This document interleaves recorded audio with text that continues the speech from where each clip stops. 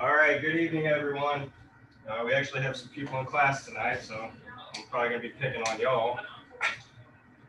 We're going over chapter 3, which is duties and disclosures to third parties. When I'm talking about third parties, I'm talking about someone that's not exactly part of the transaction. Say if I'm doing like a listing contract, then the two parties would be the broker and the seller, right?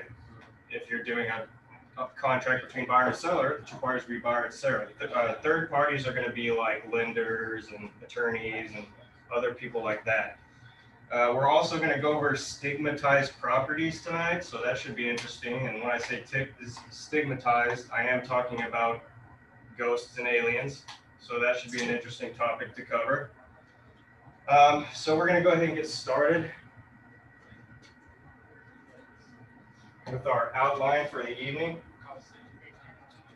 We're going to go over non-fiduciary duties, and we're going to go over the general duties of honesty and fairness. We'll define third party and obligations to the third party. We'll avoid disclosure and misrepresentation problems.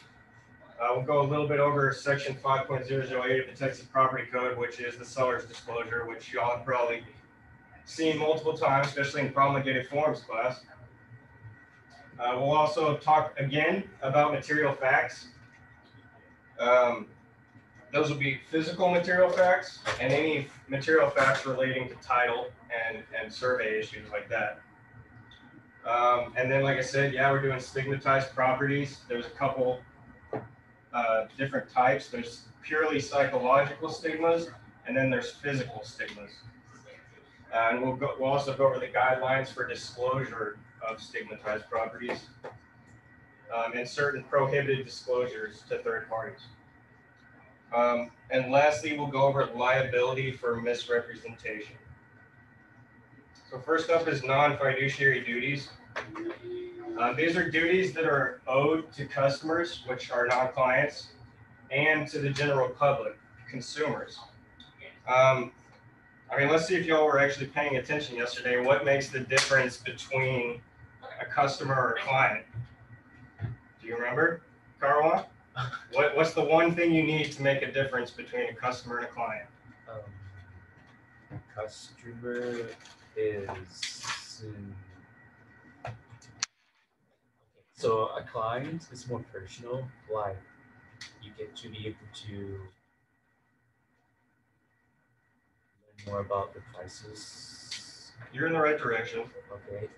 The only thing that judges the difference between a customer or a client is contract. If I have a contract to represent that person, that's the difference. So if you are once you get into the if I have a contract for representation, then they're a client. Not like a 1 to 4 family contract. Yeah, like a representation agreement. Yeah.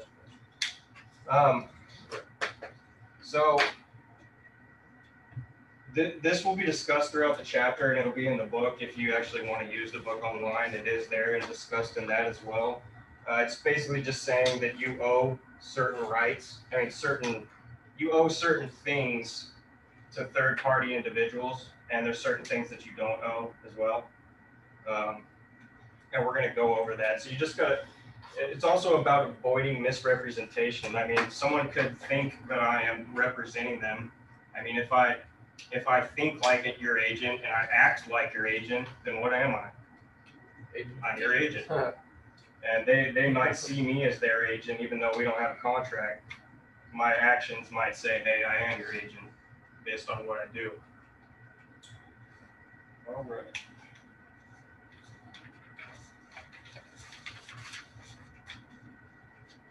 So the general duties of honest and fairness. The general duties of honest and fairness are to all parties involved in the transaction. That's just a basic human thing. Just be fair and honest, right? You were taught that by your parents, correct? I hope you were. But this is big right here. Fairly does not always mean equally. So let's say I've got a client for $1 million, and then I have Wyatt over here who's purchasing a $10,000 property. Which do you think I'm probably going to put more effort into? the $1 million, of course. And yeah, they're probably going to ask for more from me as well because they're buying such a big property. Yeah, fairly does not always mean equally. You still want to treat people fair and honest, but sometimes it may be a little different between, clients that you have. What would kind of be an example of that? An example, that would be like I was saying, the $10 million. Like that. Okay. Yeah, that would be a good example. Like Treat everyone like I got you. yeah, still treat it fairly, of course, but I'm still probably going to put more effort into the $1 million one, of course. So licensees must balance the fiduciary duty of confidentiality with the duty of honesty. So there's a fine line there of things that you can and cannot say. I'm still learning myself certain wording. Every now and then I'll have to have Justin come in and be like, hey, is this wording correct? Should I send this? And he'll either tell me no, let me change it up a bit. So there's a fine line between that. Some things you cannot disclose to the other parties, and some things you can if you're just honest. You consider honesty. I think we'll go into those in more detail as well.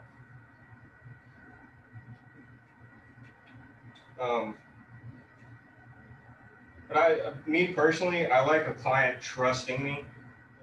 If my client trusts me and let me do what I do, then I can work that way. A lot of people think that real estate agents, we get paid a ton of money and we don't really do much. They don't know exactly what we go through. So sometimes it's good to kind of show them what you've done for them. Like say, if you get like the final disclosure for a closing or something like that, you send it to your client and be like, hey, I got this, I went over it, this and this I saw, stuff like that.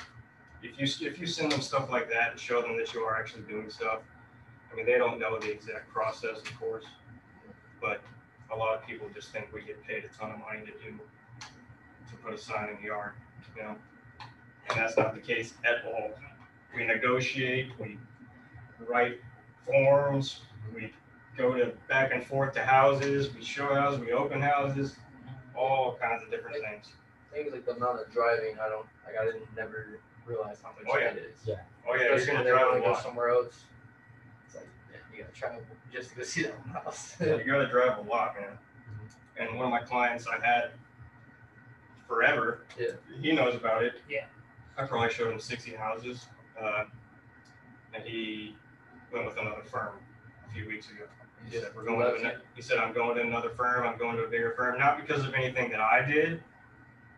It's just that right now, because of the market, bigger firms are selling in their firm. Yeah. So any contract that I put in isn't going to have as much of a chance of being accepted. So he went to a bigger firm. So I wasted tons of gas, tons of miles.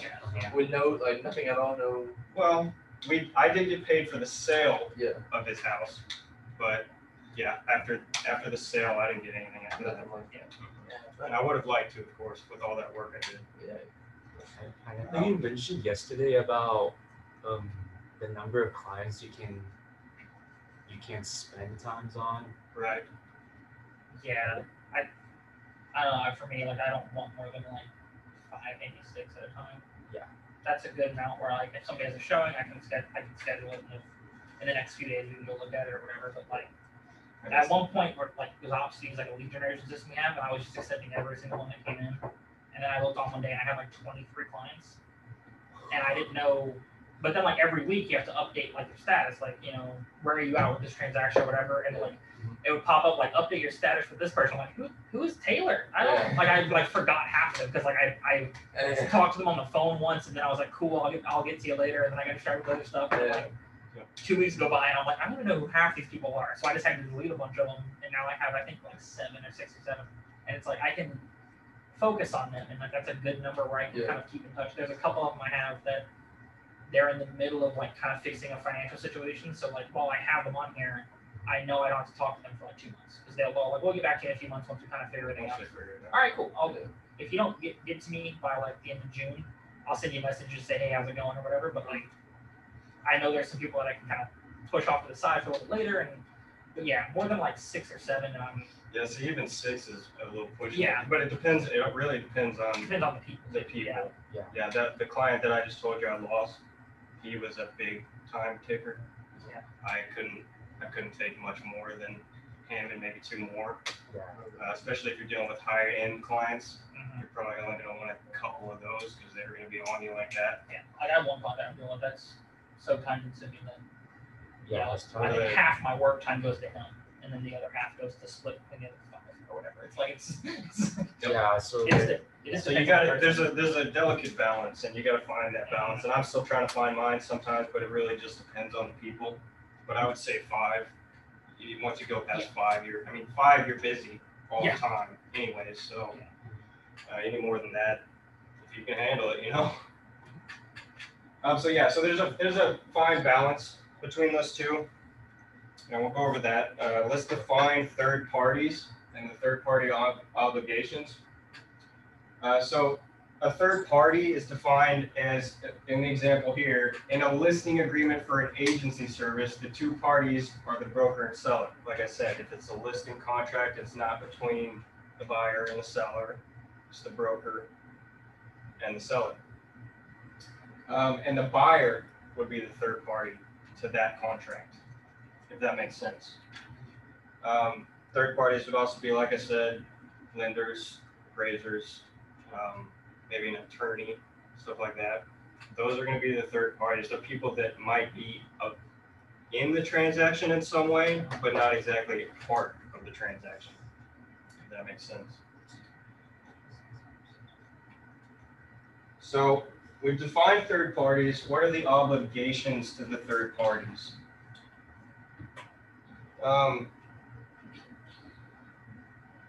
So you're going to want to treat honest, fairness, and competent. That's a big one right there. Competency. Texas Real Estate Commission says if you pass the exam, you're technically competent. But are you really? If you haven't made any sales, if you haven't gone and done anything, are you really competent? No. Trex says you are because you passed the exam. In their eyes, you're competent. But It's all that matters. let's say I got a client and he wants me to show him a property in Dallas. Yeah. Am I competent in Dallas? No. No, I'm not, because I don't live there. I don't know the area very well. So what would I need to do in a situation like that? Not capable of doing it. That would be one way, but the best thing in that situation to do would be to get someone that I know that is aware of that area and have them come with me. And that also, Licensed agent? Yep. Well, like, And- are you from Dallas? Yeah. So like, if you've been If you were- licensed or whatever, just send them over to Jim. Yeah, I- basically, yeah. well, I How would wouldn't that get, work? Sorry. go ahead. How would that work with like a commission though? Like if, say for instance, If if I'm the house. that would be worked out between me and you. Yeah. So like, I would still get the same commission and Justin would still get the same commission, but whatever commission that I make, I could split with you any way that we agree. So, I wouldn't like exactly just give you the listing unless I didn't have time. And then I'd be like, hey, here you go, have a listing. But, I did that. I had a client in kind of like the Llano, kind of, West Texas, so, Central West Texas area. But like Josh lives in Marble Falls. And so for me, they wanted to look at a house here. I went and showed them a house. And they're like, how about this house? And they wanted to look at something way over there. And I was like, cool. Well, y'all can go look at it with Josh. I'm going to send y'all over to him because I'm not driving 3.5 hours to show you a house you might not like. But I sent it with Josh, and I basically just told him, like, I'll pay you whenever they buy something from me. I'll pay you like a $100 showing fee for going and showing this house. If they want that house, I'll let you do it, but we'll split the commission like 50-50, like whatever it was. We'll Right. split it because I technically got the lead and showed them a couple houses here. Yeah. So and we kind of worked out our own kind of deal that way. it's like I said at the beginning of class, the lease that I have that I can't show because I'm teaching now, I'm splitting that commission. I decided 50-50 with him, but it's a lease, so it's not gonna be a ton of money. Yeah. If it was an actual sale, I probably would have split it a little differently because I'm still going to be doing a lot of the work. He's just doing showing, But Strike Yeah. them off. So sometimes it can be hard to tell your client, hey, I'm not exactly competent in that area. But if you do express that to them, it's going to make them probably feel better that you're telling the truth. Like, hey, I'm not sure about this area, but I can definitely get you with someone or bring someone along that can help you with that. And that'll give you some good credibility with your client for sure. So competency. There's also good faith, of course, and disclosure of any material facts. Those are the obligations that you have to the third party. TREC rules of fairness, promptly presenting all offers, no matter what they are. Even if your client says no, present every offer, every single one. Never skip on any of them. You get in some serious trouble doing that. And you also want to avoid misrepresentation and false promises. Like I said, sometimes if I think like your agent and I act like your agent, I'm your agent. But misrepresentation, we'll go into a little bit more detail later. But never, ever guarantee anything to your clients. Never guarantee anything. Because I don't know the future. I don't know what's going to happen there. Do you, Wyatt? Do you know the future? Well, if you do, give me the lottery numbers. That'd be great. I could use those. Yeah, how's Bitcoin? How's the stocks? Going to be in 5 years. We're all out of this. Yeah, straight down. That's where it's going. Oh, yeah. But never guarantee anything to your client. So sometimes a client might try and pressure you to say something. Like they'll say, well, what do you think of this roof up there? And I'm going to say, well, I don't know. I'm not an inspector. It looks all right to me, but we need to get an inspector out here. And then they'll just keep asking, hey, but what do you think of the roof? What do you think of the roof? That they're trying to get me to trip up so that they can sue me. And that might happen.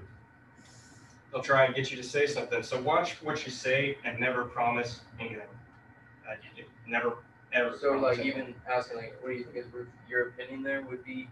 I would tell the client, I would say in my opinion. in my opinion, I think it looks fine, but I'm not an inspector. Yeah. We're gonna get an Like inspector. state that. State that that. you're. It's not like It's giving your- advice, it's my but getting opinion, out I of don't it. know. Yeah, it's giving them advice, but also covering my butt. Yeah, You know? because they can use that against you. Yeah. Oh yeah. And some people will. I haven't had it happen to me yet. Do what? Like they're like looking to do that. Oh yeah, they're Yes. looking to sue you. Yeah. Some people are like that. I haven't run into any myself yet, but I'm pretty sure Justin has. So they'll try and trip you up. So never promise anything. And you were supposed to just, if you have information or you think, if you can look at a house and see that it's foundation issues just based on, you can look around and just tell, you can tell them that, but don't make it sound like this house has foundation issues. Yeah, don't make Always it make be it like, by looking at that, I could probably say that it's this, but I wouldn't know for 100%. Yeah. But like, I've just seen that before in houses that haven't. And that covers you because that is a sign that, there's cracks coming out from the doors or whatever. That is a sign of foundation issues. But I'm not saying it is. I'm just saying that like I've seen it before and sometimes it happens. So I don't know. It's like, just make it as, mentioning. Yeah. But it helps them know. Yeah. Like you are giving them your information. They know that that house could have foundation issues. Not like you've informed them, but at the same time, don't make it a solid thing. Yeah, Just make it kind of vague or whatever. Don't make it sound like a fact. Yeah. Make it sound like an For opinion. it. Yes. So avoiding problems, misrepresentation. So misrepresentation can either be intentional or unintentional. Intentional misrepresentation would be like me saying, I'm selling a house and saying this house is perfectly structurally sound, even though I know for a fact it has termites all throughout it. That would be intentional misrepresentation. Intentional, let's see if I can give you an example of unintentional. Let's say a client of mine, I'm selling a property. She calls me and she wants to give me a form with some serious information. And I just say, okay, thank you, just send it my way and I've got to go, I can't talk right now or something like that. And then I don't exactly implement the information she gave me. So maybe it's something really important to the property. I didn't do it intentionally, I just got busy or something like that, it would be an unintentional misrepresentation because I'm missing a fact that she gave me. I guess that'd be a decent example of unintentional. Unintentional can happen as well. So be aware of that.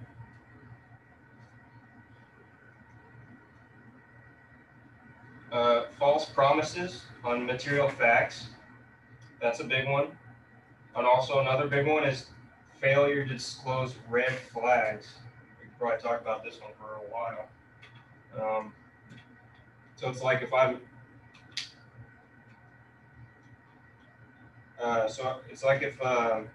I'm showing a property and I notice cracking around the doors and the windows and everything like that, but I don't disclose it to my client. Maybe they don't notice it and I don't disclose it to them. I just go off of what the seller's disclosure said. Oh, he's not gonna lie, it's the seller's disclosure. He can tell me everything he knows about the house. It's probably fine.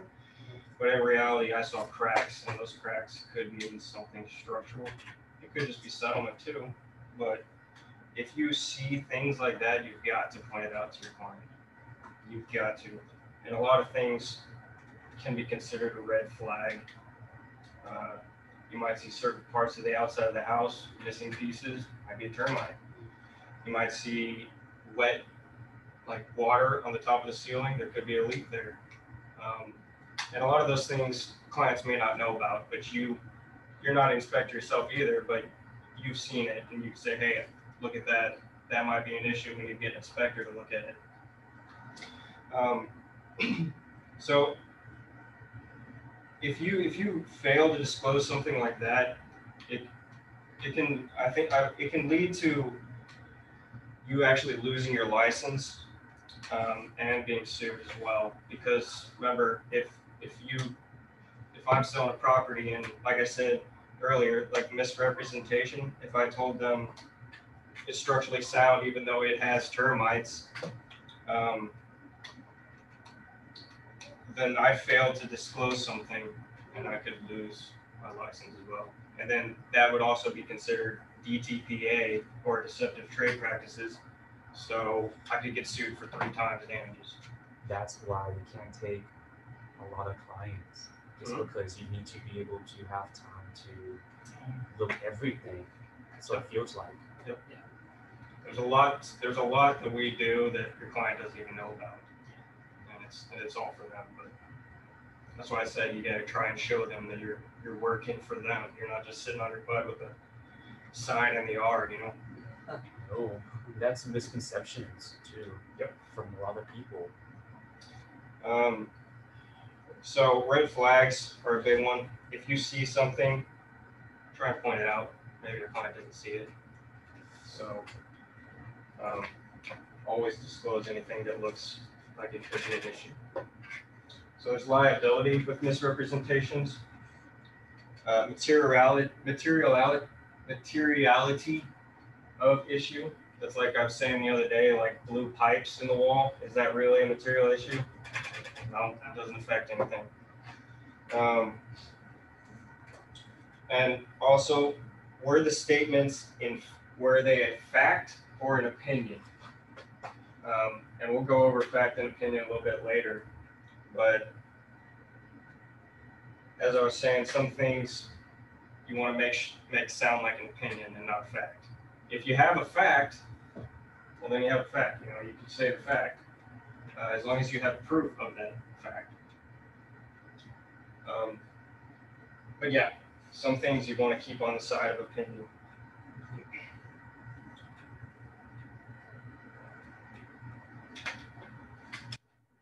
So let's say, like, for example, I have a client and they're telling me, I see cracking on the roof, and I tell them, hey, we might need to get an inspection out here to see what the cracking is. And my client says, oh, no, it's fine. We'll paint over it. We'll cover it up. It's not a big issue.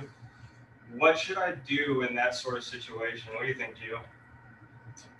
I don't know. Don't know. So I can say that in that situation, I would tell him, Okay, we can paint over it, but if I don't disclose this, lawsuit. I'd say lawsuit.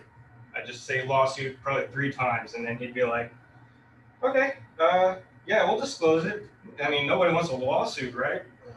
Because if we cover that up and we don't disclose it, then yes, that would be a civil trade practice. So if we have a house for $1 million, that's 3 times damages. Yeah. Paying out $3 million. So in that situation, that's what I would tell them. Is, yeah, we got to disclose it unless you want a lawsuit. Do you want a lawsuit? I don't think you do, I don't think so. because it'll happen if we don't disclose it. It'll happen. And then what if he says like, okay, well, we got to cover that up before we list? In that situation, I would tell him, okay, let's get an inspector out here. If I get an inspector out here, in that inspection report, we'll have everything that's wrong with the house. So when a buyer comes and says, what's that there? We'll also have what's wrong with the house and what we fixed. It'll all be on the report. And so if a buyer comes and says, what's that there? I can say, well, we got an inspector out. This is what we found, but you're more than welcome to bring an inspector out as well to make sure on what we found. So it just basically like that, it would cover both of us in that situation. Just by getting an inspection.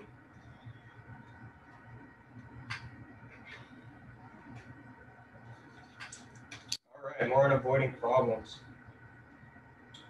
Section 5.008 asks the seller's disclosure of property condition. That's a very, very important form.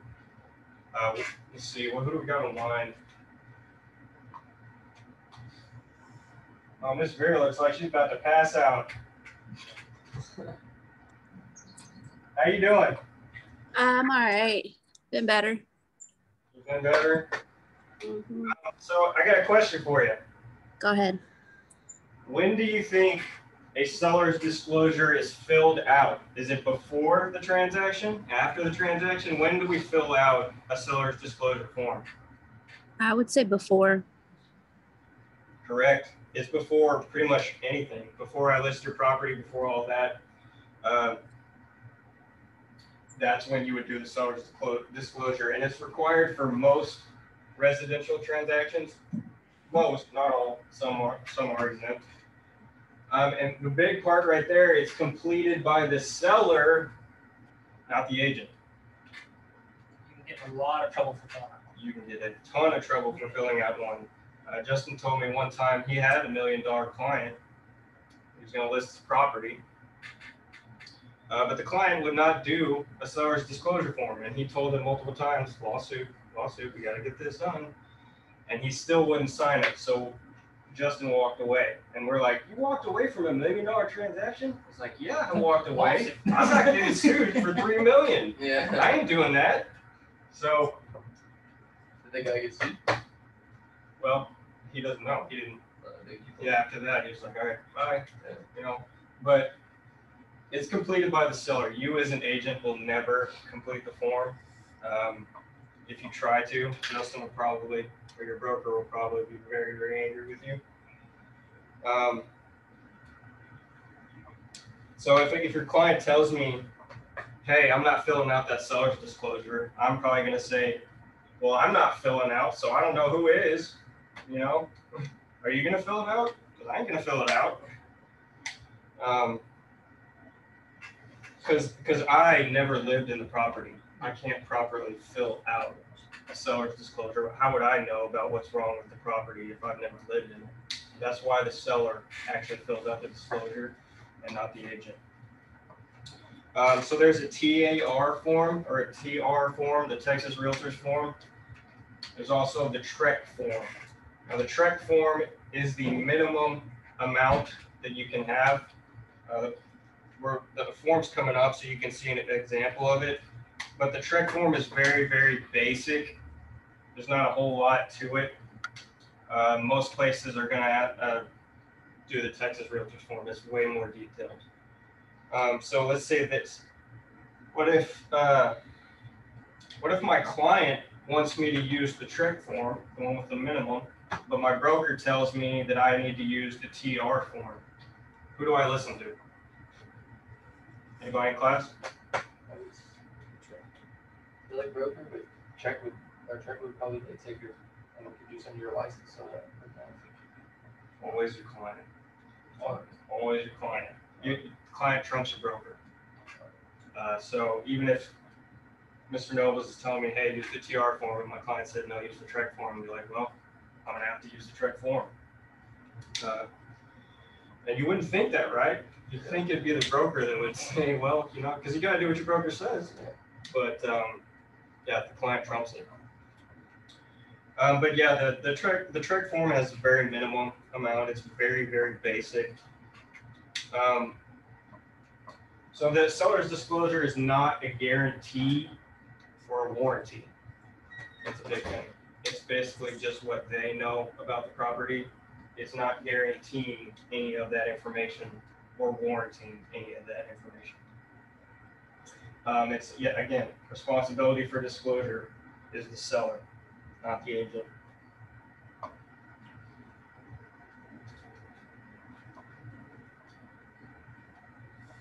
So the Texas Property Code, more on seller's disclosure. Most of the items listed on the seller's disclosure are going to be about physical condition. There's not going to be a whole lot of like psychological or anything like that. It's mostly physical condition of the property. This is wrong, this was working, this is wrong, or everything is fully working. But liability, the problem with it is that liability accrues if seller fails to disclose anything material, which means we're liable if he fails to disclose something material. So when you give your client this form, you're going to want to tell him, fill it out to the best of your ability. Any material facts must go in there, unless you want a lawsuit. Throw around that. I don't like throwing around a lawsuit very much, but if it's going to save your client money, you know. Also remember that this is, we talked about this in the contracts class, that if you don't have the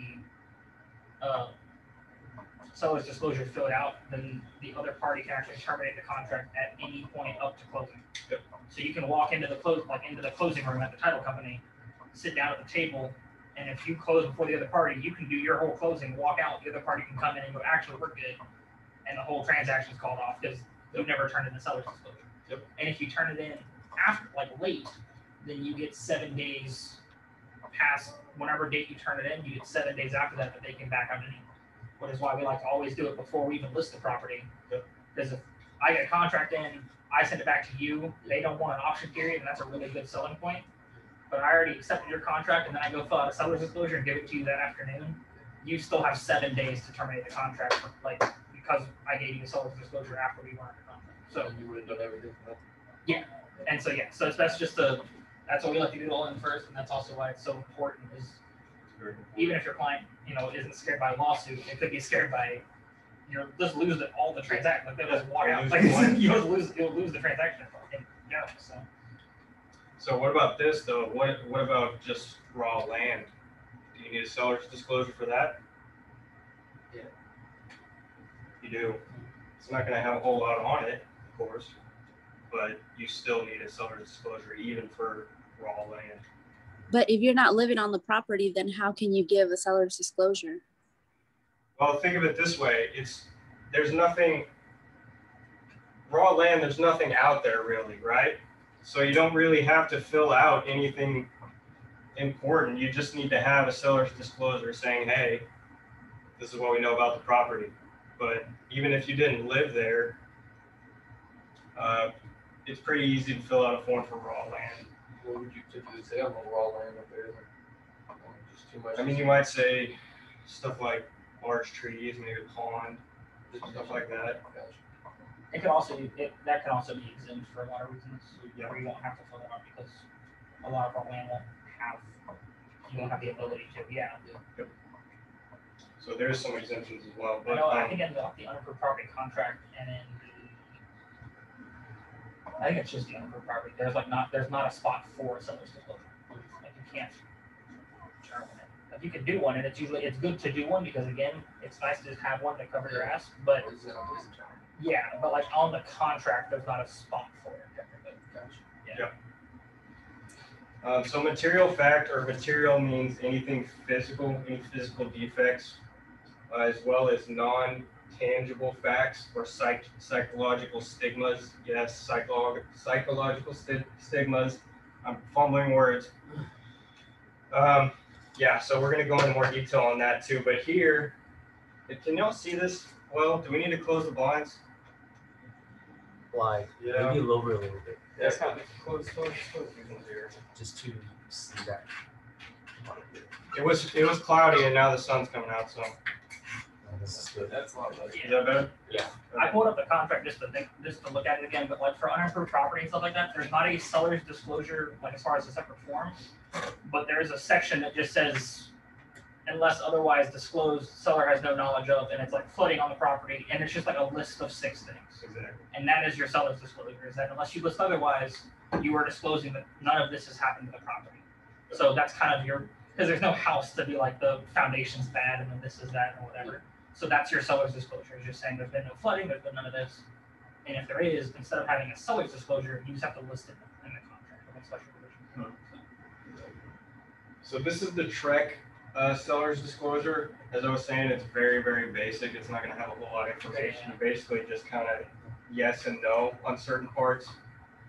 You can see here, are the seller is aware of any of the above items that are not working conditions. So it's basically, are you the seller aware of blank, blank, and blank that are not working or is working? And so you would write yes or no on those. It keeps going, same thing. That's electrical system, ceilings, exterior walls, termite damage, all that stuff. Like I was saying, the Texas Realtors form is way more detailed, and that's probably what you'll be using unless your client tells you to use this form. It's just very basic. And then, of course, they'll be signing at the end. So Kessler versus Fanning, that was a court case that came together. It was basically, is something a fact or an opinion? So if you go before a judge and a judge is trying to figure out if what you said was a fact or opinion, these are the kind of questions that he will be asking himself. Was it a statement specific or was it vague? Was it a very vague statement or was it basic? Sometimes you want to emphasize a fact, and other times you're going to want to push to the side of opinion. Like I was saying, there's a balance between that. You might need to find it. So a situation where you would want to emphasize a fact would be like, we know for a fact that there's foundation issues. Or something. It's in the seller's disclosure. It's So in we the got it, and it says this. It says it. Yeah. There is foundation issues. Yeah. Or something you'd want to err on the side of opinion. That one's a little more difficult. Because opinions can be a lot of different things. But some things you don't want it to sound like a fact, because if you say it in a way that sounds like a fact, like we were saying earlier, it can get you in trouble. I know statements you get into a lot of trouble with contracts and stuff like that, where if you're really vague about what's in the contract, that's not great. Because like if it says you have 10 days for an option period and you don't say you have 10 days for an option period, like you're kind of like, you got some time and we'll figure it out. That's being vague, and that's a problem where you can actually get in trouble for being too vague and not being specific enough. Yeah. If there's stuff listed in the contract, anything in the contract is a fact. So even if the other party puts it in and it's like they put in that they have this thing or whatever, it is fact because it's in the contract. So you can disclose that, and you're supposed to be very specific when you disclose that sort of stuff.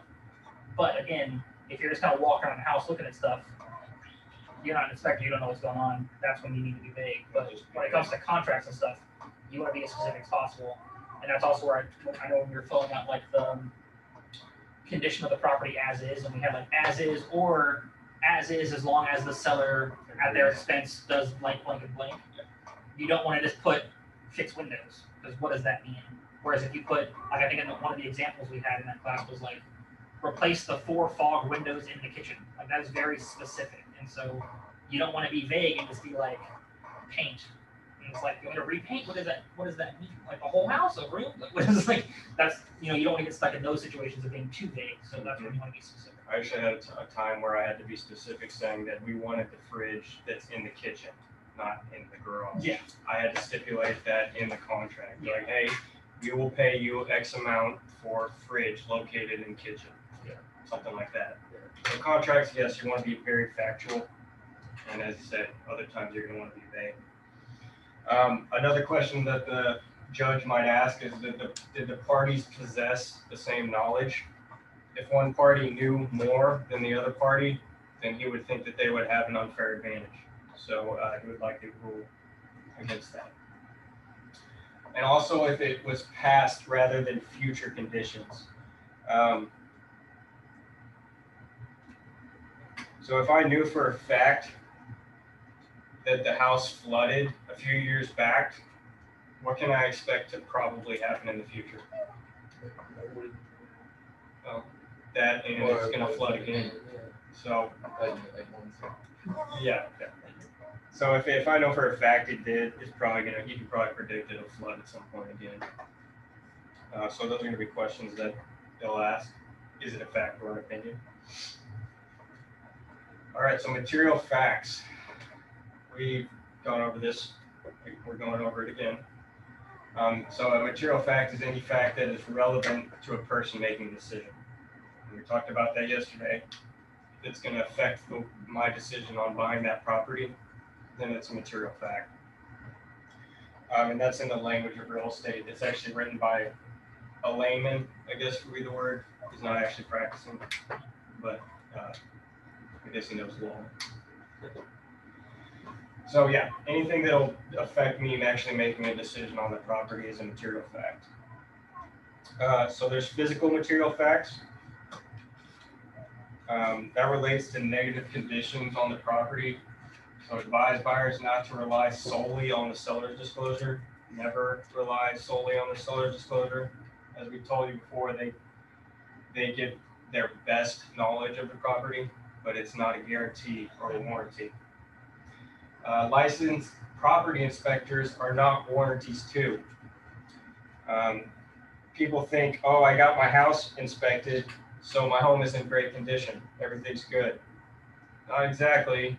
It just means that it was in a good condition when that inspector went out there. Justin's actually had times when the inspector just left and then like the stove starts having issues and stuff like that. It just means that during the time of inspection, everything was working properly.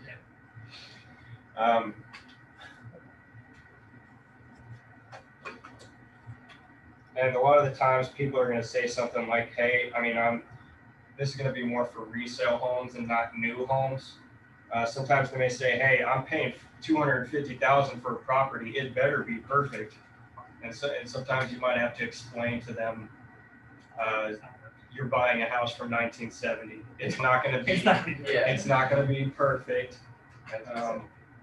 So it's not going to be like a 2021 built house. Okay, you might have to explain that to them.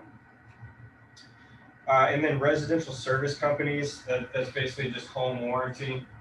They just don't want to say warranty because it makes it sound a little scarier. So they put residential service companies. But those companies must register with TREC, the Texas Real Estate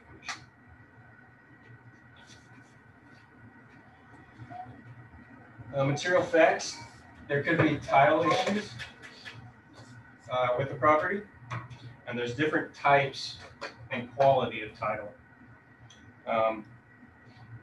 There's also an abstract of title, which we've gone over in title insurance. We've gone over in a previous class. You might need to pull out an abstract of title, which is basically just a title search. There's standard coverage and exceptions to title issues, and there's also additional coverages such as endorsements, which will be available for personal property that your client might request. Do you have a question? No, I just Thinking out loud?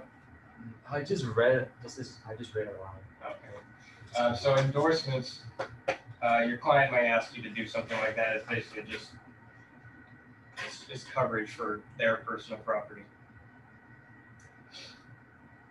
All right, so survey issues.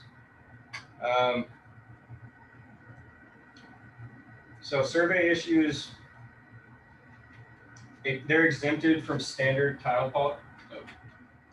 Survey issues, they're exempted from standard title policy.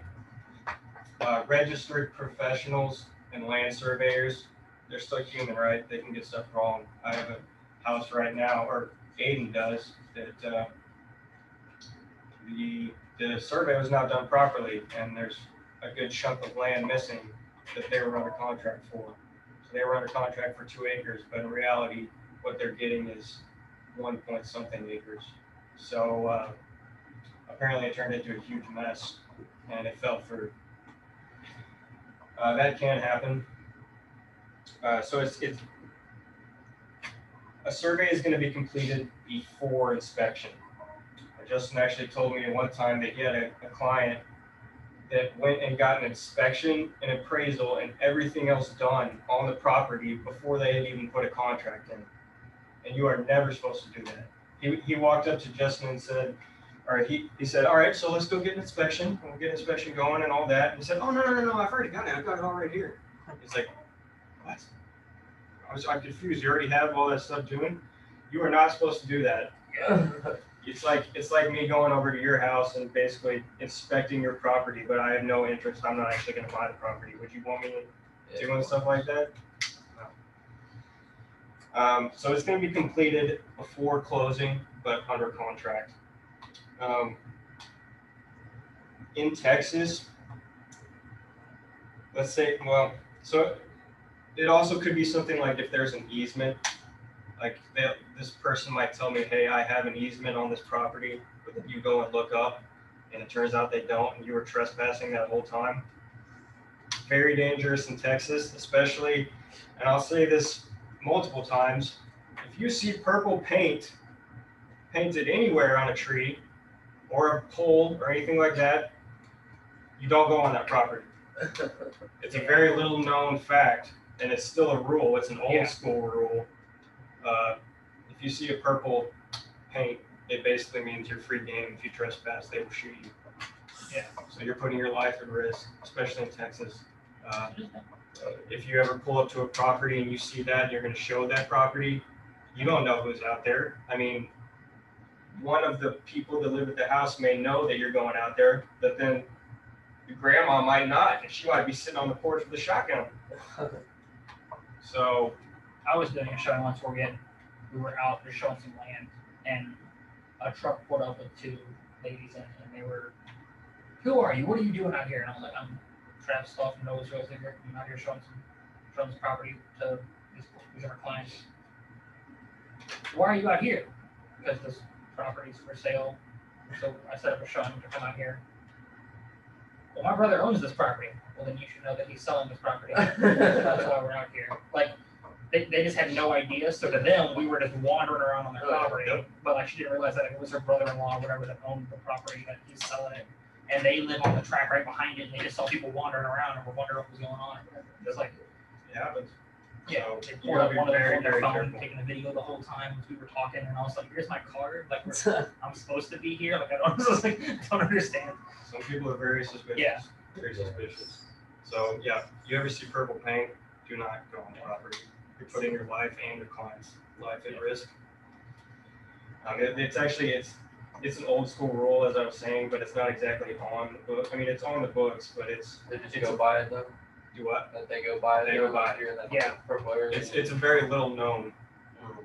So Are you talking about like real out in rural areas or just like? oh yeah, Oh, okay, you're talking about out there. Yeah. Right, okay. I mean, you can't put purple. Yeah, that's what I was thinking. Well, I mean, even like next to farmlands that are still like, you know it's property, but it's just like, oh, I thought you had like, someone's out there paying purple. No. Yeah, who's doing this? You're coming on my 0.5 acre. You're like, here's my I'm gonna purple shoot line, you bro. dead, man.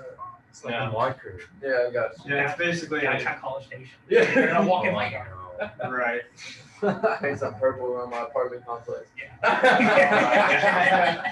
Now you're just tagging buildings at that point.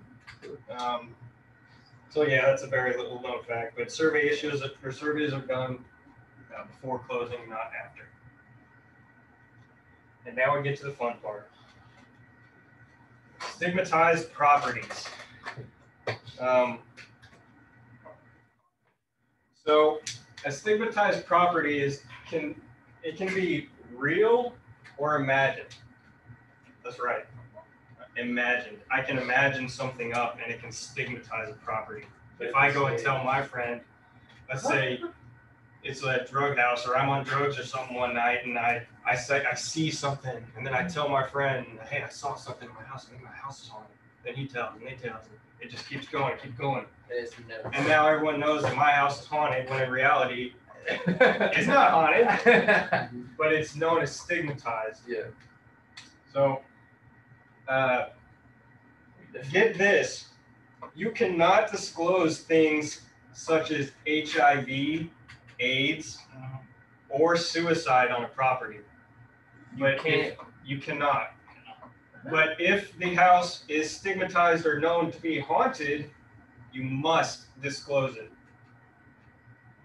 That's a little. Isn't that weird?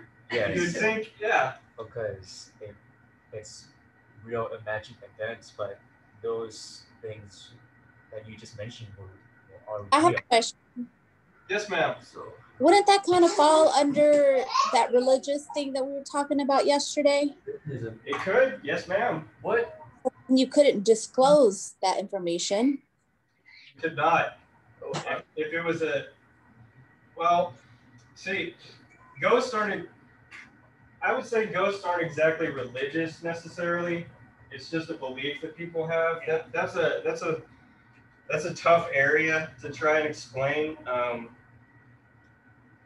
But if it's something related to an actual religion, then yes. But if it's just known to be a haunted house, then yeah, you would have to disclose that. But if it was like what if it was the devil religion, like Satanism. Yeah, so like someone was like actually practicing Satanism and It's a perfect name to ask. If someone was actually practicing Satanism in a house and I know about it, technically I can't disclose that, correct? Because it's religious.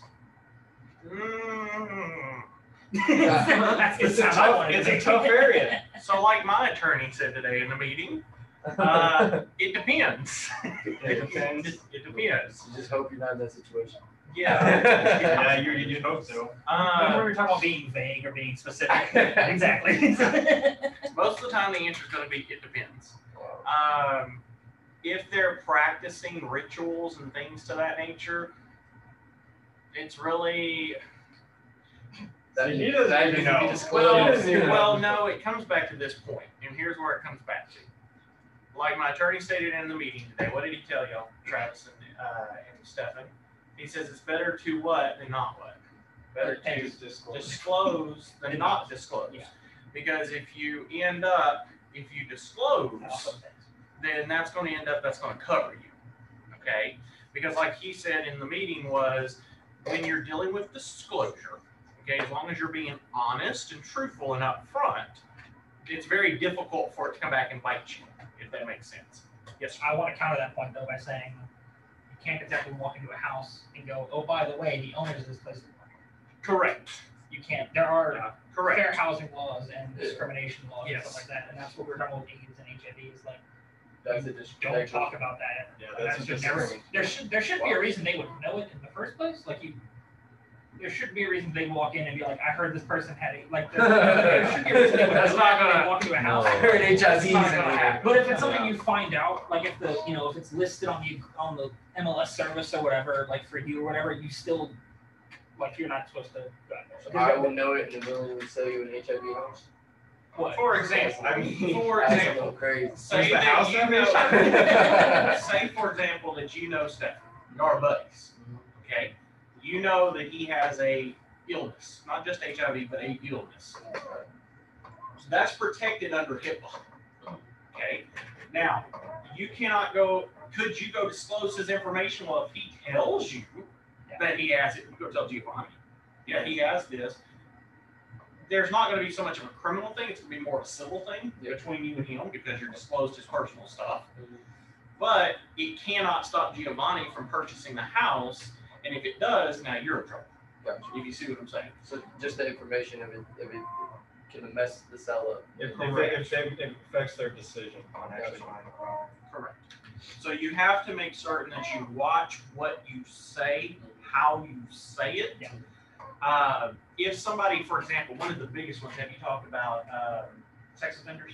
Yeah, we haven't gotten there yet. Okay, we'll get there, and then you'll see kind of what we're talking about. I think we talked about that in my class too. I know where you're going. Did you talk about that? Yeah, we talked about that. I thought that in my class. The key thing with sex offenders, this happens sometimes.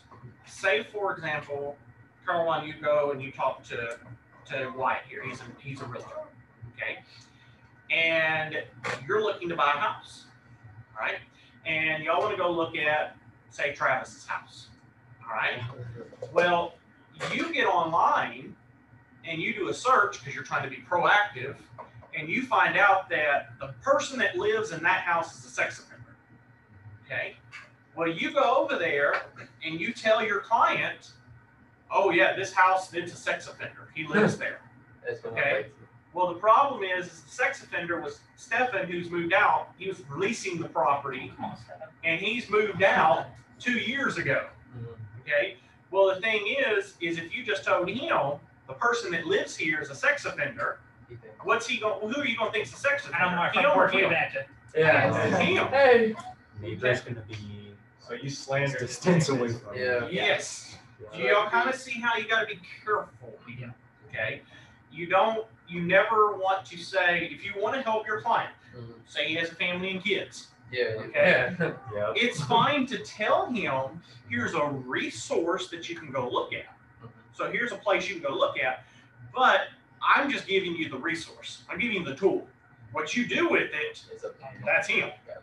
And that's something we talked about in my class too. Was like it mentioned that like it's something that you can disclose is that if there's a sex offender or whatever. And I'm like, but don't, because it's not worth it. Because the chance that you can slander somebody's name, even if you get that a Travis Stahl is a sex offender and lives in that neighborhood, there might be another one. Yeah. But, you know, so you never know, and so it's just you don't want it to come back as Well, like you there's slander somebody's name. in Little Old Navasota, you know where Navasota's at? Little Old Navasota right over here.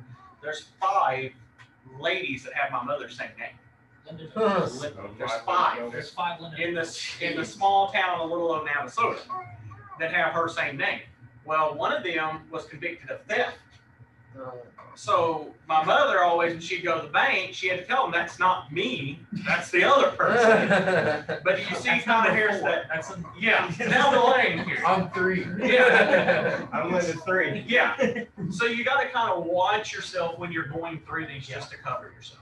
Right. I know one thing that What was too is like I even mentioned in my class, like I wouldn't even give them like here is where you can look that stuff up.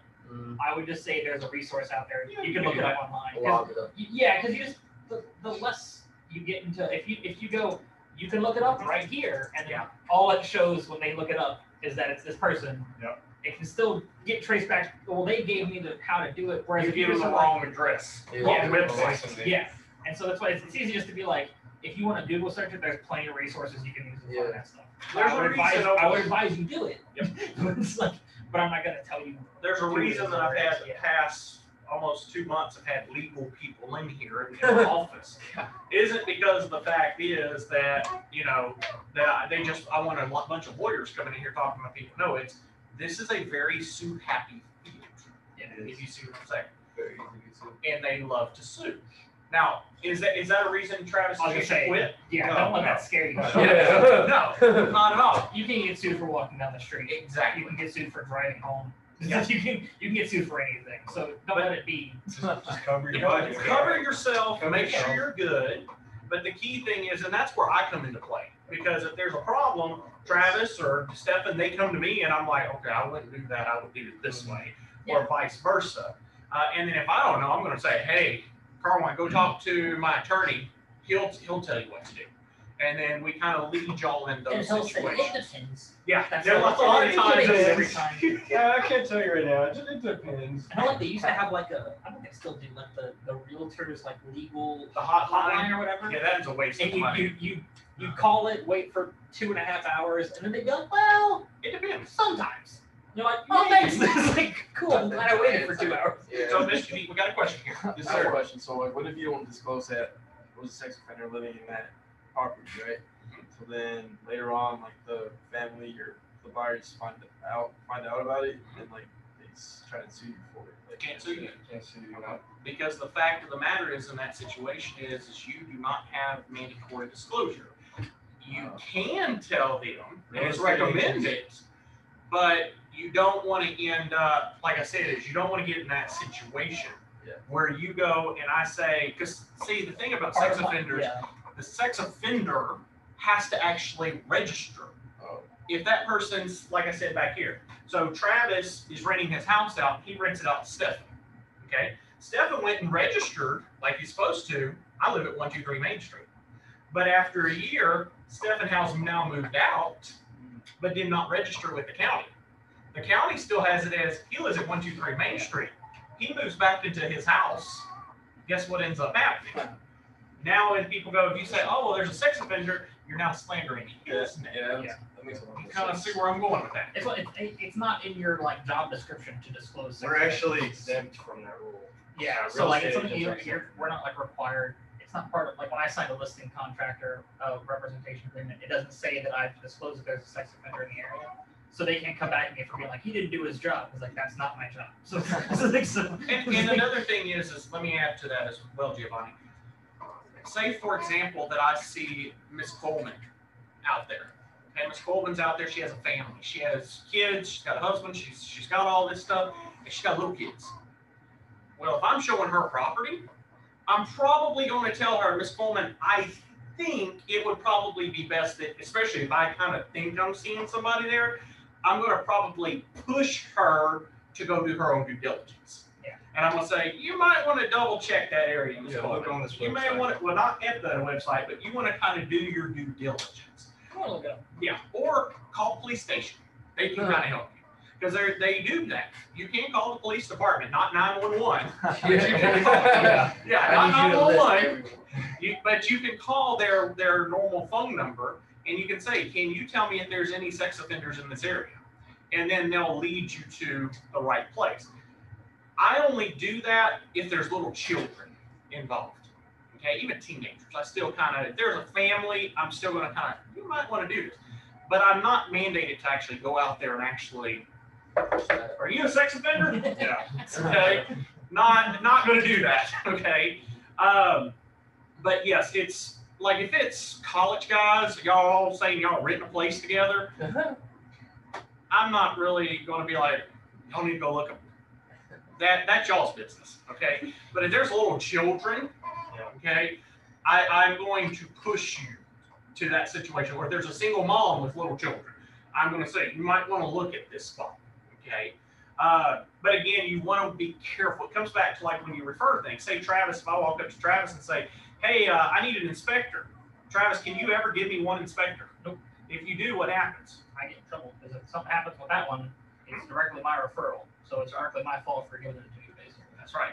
So if I go and he gives me Wyatt, and Wyatt comes out and misses that there's foundation issues, well, Travis told me to use him, so it's your fault, Travis. And then guess who's going to turn back on? Back on me as his broker, because I did not tell him he needs to at least give 3 of them. You see what I'm saying? So you got to kind of give a recommendation, okay? So in those situations is you got to be very careful when you're doing these things, if that makes sense. Okay? Everybody online good? I can't see them. Good? Get a lot of thumbs up. Thumbs up? We're good. Miss Vita! Is that Miss McKenna? There's Miss Corey. I have a question. Yes. So, as an agent, you cannot disclose that there's possibly a sex offender there, but in the seller's disclosure, even though it's not part of the house, could the seller disclose that kind of information? If the seller wants to, yes. But let me tell you, if I was representing you, Miss Vita, I would tell you don't. Because of the fact of the matter is it still puts that situation that you might be defaming a person. You may be slandering their name. So in those situations, because we all know how quick the court system works, right? Really fast, right? Okay. Oh yeah. Unless they want your And one day out the next. Yeah, real quick. Yeah. So Miss Vita, say for example that you were to tell Miss Corey, for example, You tell Corey, you say, Corey, there's a sex offender. His name's Wyatt Campbell. He lives next door. Okay? You go put that on there. Well, guess what? Miss Vita, the person that you put down as Wyatt Campbell is not actually the Wyatt Campbell that you meant. You've now slandered his name. He now turns around and sues you. Yeah. Okay? So, I see. so in that situation is you got to be very careful on how you're going to do that. I'm going to tell you, don't do it, okay? But now, if you know for a fact now, Miss Vita, that the person next door, say it was this Wyatt, for example, he's lived there for 20-something years, okay? And you called the police department and all that, and they still confirm that he is an active sex offender. If you wanted to, you could, but what I'm going to recommend you do is maybe end up telling your agent, so you tell me. I would then probably relay that to Giovanni here, who's the other agent, say, hey, FYI, you might want to tell your client that there's possibly a sex offender next door. So they need to do their due diligence. And then at that point, I've covered my bases, and I put the liability now on who? Can sex offenders depreciate the property value? Yes, ma'am. Yep. Tremendously. Wow. Tremendously. It's another living type of- around it, right? It's another type of stigma. Not like It's a stigma. selling It's a it. stigma. Yeah. It is a stigma. Because, well, let's just answer that question. All of you online, if your answer is yes, thumbs up. If your answer is no, put thumbs down. How many of y'all want to live next door to a sex offender? There you go. Look at all this. See? Yeah. See? There you go. So right there, if y'all don't want to live by a sex offender, what's going to end up happening? You're not going to do it, so nobody wants to do it. So in that situation, what happens? Prices are going to drop. Okay? So you want to be very careful in regards to that, especially if you have children. Okay? Especially if you have children, you're not going to want to be there. Does that make sense? Okay? All right. Good questions. I'm doing good. Keep going. So you can't disclose if there's a sex offender in next door, but think about this. I have a client and I sell the client this house and he's like, wow, it's super cheap and it's super huge, but it's actually haunted. And I don't tell him that it's haunted. He can actually, if he finds out later on, he can actually come back. That you knew? If I knew. Okay. Yeah. Then Then he like, could what actually. if, like, if some haunted stuff you're never told about it, and like let that go on, that can't come back. Yeah, I wasn't aware. Okay. Yeah, I wasn't aware. But if I knew and I sold him this house and it was cheap and big for the price, he can actually come back and sue me for ×3 damages because I didn't tell him that there was a ghost in the house. But I can't tell him that there's a sex offender next door. Yeah. Isn't that crazy? Then how is he Real quick question. Did you talk to them about murders yet? You don't want to Properties. No, we're that's next. Like, Okay. You don't want to slander. Are you finished with this one? No, Because I do want to talk to them about that real life example I actually I had. can finish up the slide real quick. Finish that up and then I want to talk to them about So that. one person's stigma could be another person's major selling point. I mean, someone might want to live in a house with ghosts. I mean, do you? I'm lonely all the time, so yeah. Yeah. Only a Satanist would want to live in a house with ghosts. Probably. Wait, Probably. You got a question? wait. What about if that house? Because I know fire was a thing in many places. Mhm. Don't know if sellers are willing to want to know if that house has a history of burning down just because it happened to me before. Like there was a fire that happened right across from where I used to live, and then new seller bought that house knowingly that that house was burned down. Do you have to disclose that? That would be in the. You absolutely would have to disclose that.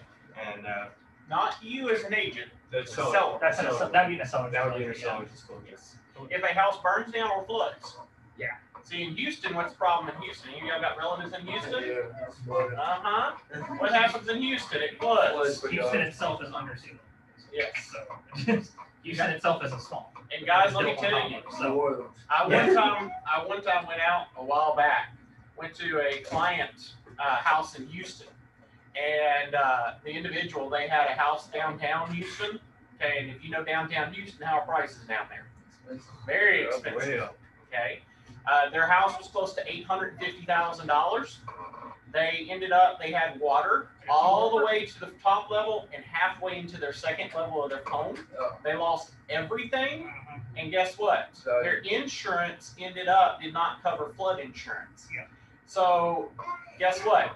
They lost everything. The house had to be gutted. Yeah. That $800,000 house, they only got $30,000 from a person that bought it. They lost their entire their asset Yeah. for their retirement because they were going to sell it and then move up north. Lost it all.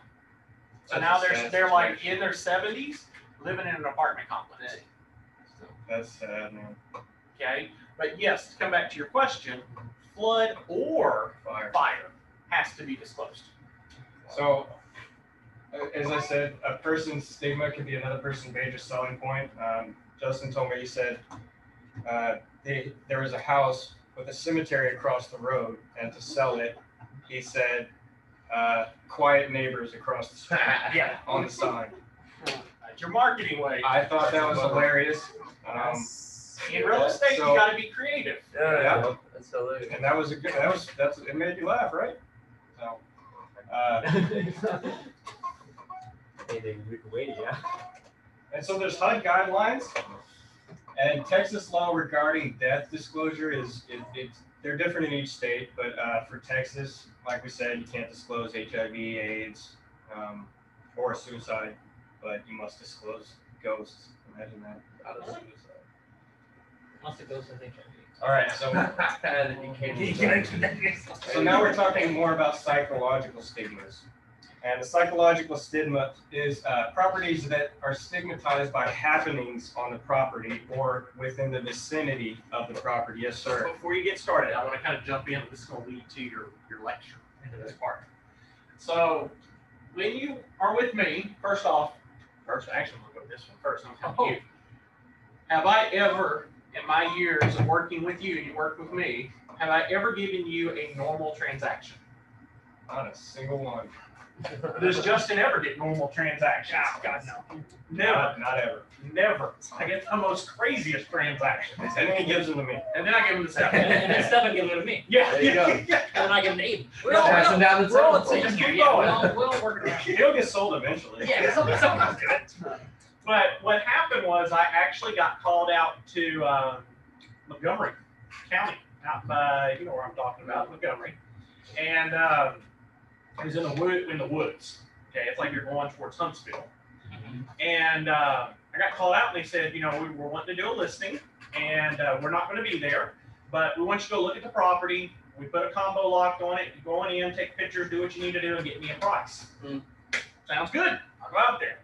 I can't remember who I took with me. I don't know if I took you or somebody with me, but I took somebody with me out on the property. Well, It's been a while. It's been a long time. Probably been at least 3 years now. We went out to the property. Get there. First off, you're in no man's land. You're like in the redneck part of Montgomery County. Okay. And I get to the property, and the road is only big enough for one car. Okay, and I was in my truck. And if y'all remember my truck was huge. Okay.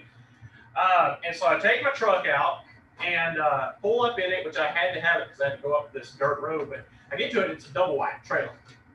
And I'm like, okay. So of course I carry, just because when I'm out in that kind of stuff, I always have a gun on me. So I had my gun on me. Walked into the trailer house, opened it up. I'm like, this is a decent trailer house. It actually looks nice. Looks good. Started going around, walking around. One of my interns that was with me ended up said, Mr. Nobles, can you come here? And I was like, what? And I'm on this side of the house. He's on this side. And I said, what's up? So I start walking over there, and he's just like, hell. And he's like, what's that? I walk over in the bedroom, the master bedroom.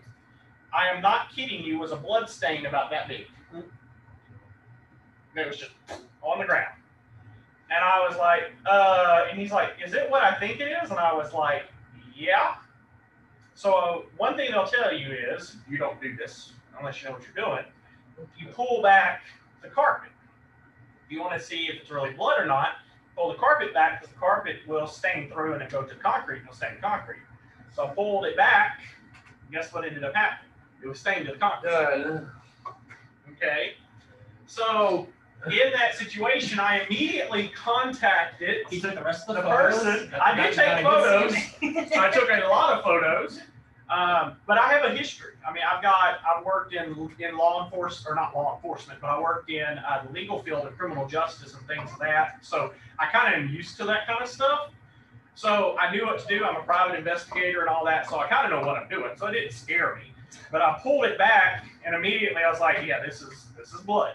So I ended up, I put it all back. When you turned around to explain, was he gone? He was already outside. He was, After I said it was blood, he was gone. He's on So- Indeed living That was right Yeah, now. yeah. No, that was too much. that door So- stands. But I pulled it back, and when I saw that, well, I immediately called the person that called me out, and I was like, what the hell happened here?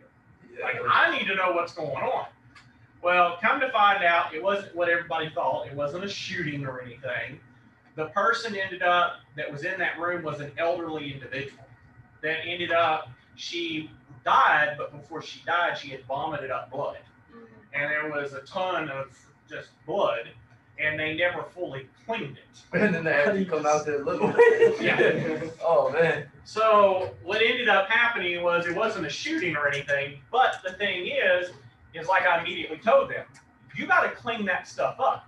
You got to take all that out and clean it, because if anybody walks in that house and sees that, what's going to happen? Yeah. Suspicions. They're gone. No. Okay? And they're going to immediately assume what? Criminal activity in this neighborhood. Okay? Oh, So in those situations is you got to be aware of those things, and that's why as a real estate agent, you always got to put your eyes on the property. Because people in these day and times, Mr. Travis, Mr. Stephen here can tell you, you look online at houses, and they're beautiful. Beautiful. You open the door, what do they look like, Mr. Grossman and Mr. Travis? All I can say is people are really good at Photoshop. Photoshop is a thing, Yeah. and they use it. Yeah, yeah. I have walked into houses, and I'm like, these pictures must have been when this house was first built, so because there is no way this is the pictures from the recent. They're not. I mean, some of them have been beautiful online, then you actually go there and it is bad. that was Yeah. the house that like my parents moved into when I was still in high school and we were moving houses. It was like the photos online. It looked like a brand new house. And you got there and it was like, no, this thing's old. It's been built. They definitely. There's a lot of places you'll see too. Like we went and looked at a really nice haunted house with Jane Amber that one time. It looks super nice in photos, and even like just standing outside, like this place is awesome. When you walk inside, like all the windows are like peeling off, like the whole pane is just about to fall out of the house. Like Yeah. walking around, you find all these little things. You're like, this is gonna take a lot of work, but this doesn't look at it from Real what quick, let's teach them something. Pull up, if you don't mind, pull up Box Brownie. I'm gonna show you all something, guys and gals. Every one of you. I want to show you what real estate agents do. Well, yeah, usually it's You know, It's like McDonald's. Yeah. McDonald's looks nice from the outside. Then when you go in, all the brown and gray. It's the smell. Yeah. It used to be fun when it was like red and yellow. When was it? And they had the play Go plates. to, Yeah. I don't swear, even it's walk like in. they grew up with the generation of kids that they were feeding. Yeah, Like, they're all like middle aged. McDonald's now. They're middle-aged. All right. So if you kind of look, it's going to kind of flip through these, but you can kind of tell. Yeah, click on. There we go. See how it looks vacant? They put furniture. Man, it was good. What? Go to the next one. Wait. So this. Go back. Yeah, they Yeah, Photoshop. that's not No, real Oh, This so is they- the before. Yeah. Here's your after. Look at this. They took all the dishes and all that stuff, Yeah. Yeah. made it look nice. Day, night. That's a drawing. That's them actually putting it and making it look like a real house. So it's built. This one's not even been done. It's Yeah. ugly. That's what it's gonna Made it look like this. Yeah. So you will walk into houses, see how he does a floor plan. That's just drawing. It's like all Made it those into, real estate shows. yes, Yep. yes, look You at see this. all of them. See how they change it? Yeah, my mom's, one of my mom's houses we went and looked at the same sort of thing, like looking at the photos online, it's like you get this photo and then the next photo is this photo. And you can tell like it's not, Yep. something's off, like it Yeah, doesn't look something's right. not right. It's like, you can kind of just tell, but like they put both photos up, but every photo was like what looked unfurnished and then furnished. Yeah. But it wasn't real furniture. It's like, Yeah, you'll walk in and it's just vacant. Yeah. But the reason they do this is for what purpose? And check out the price. $24. Yeah, it's $24 for them to do that for you. $24. But look, but what's the difference? How many of y'all want to go to a vacant looking room? Yeah. No, you want to look at the nice looking room, right? So we Photoshop them in those situations. Okay. This one's $1. Now let me show you the difference here. I'll show you the difference. You see this one? I'm glad you went to this one. Yeah. I have had people that literally, my parents' house, their yard is really nice. My parents' is, but the one that was across the street, not really across the block and all, their house had just dead, just dirt. Yeah. Okay. A realtor walked up to my mother one day and said, "Hey, can I take a picture of your house?" And she's like, "Why?" "Well, because we're going to Photoshop your house out and put the grass and all in ours so that we can go over there and do that." Yeah. Now, you do that, you get in trouble. I'm gonna say Okay. you're using two different. That's correct. Yeah. But some people will try that to end up making theirs look more enticing. Yeah. It is fine for you to enhance a photo, but you also have to state in your listing that it's been enhanced.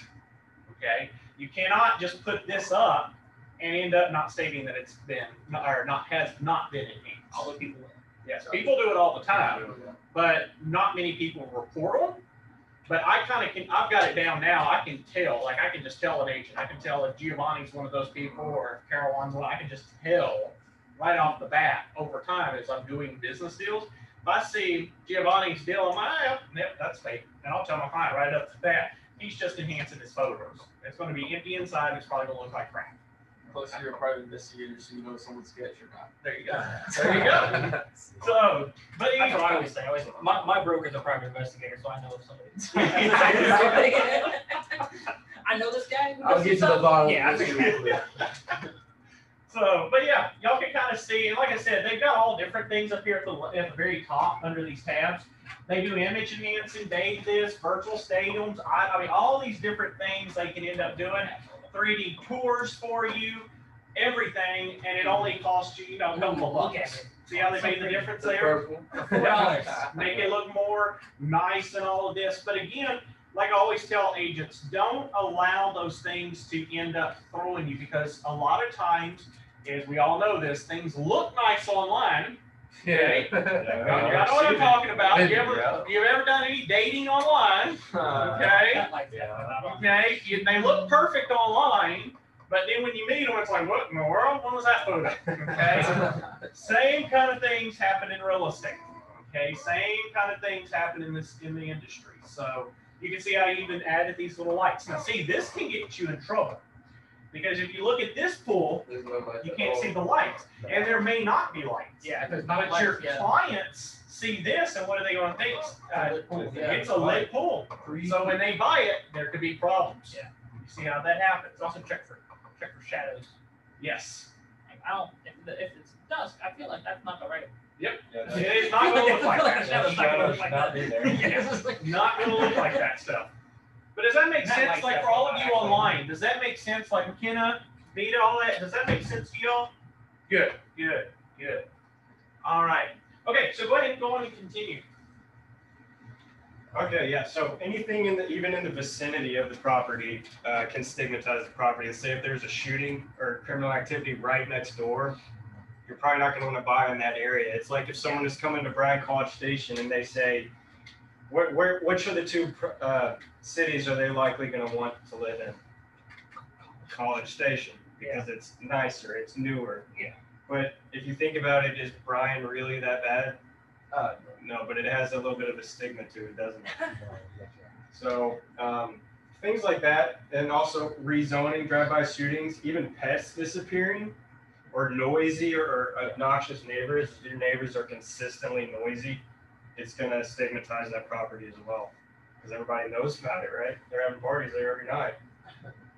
And pets disappearing, that does happen. It's usually not like a vampire eating a dog or something.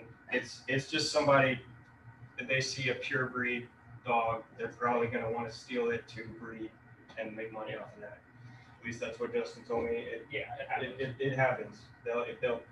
They can't spend the money on the breed, so they just go and steal it and then they breed it. So any of those are psychological stigmas that can be on a property.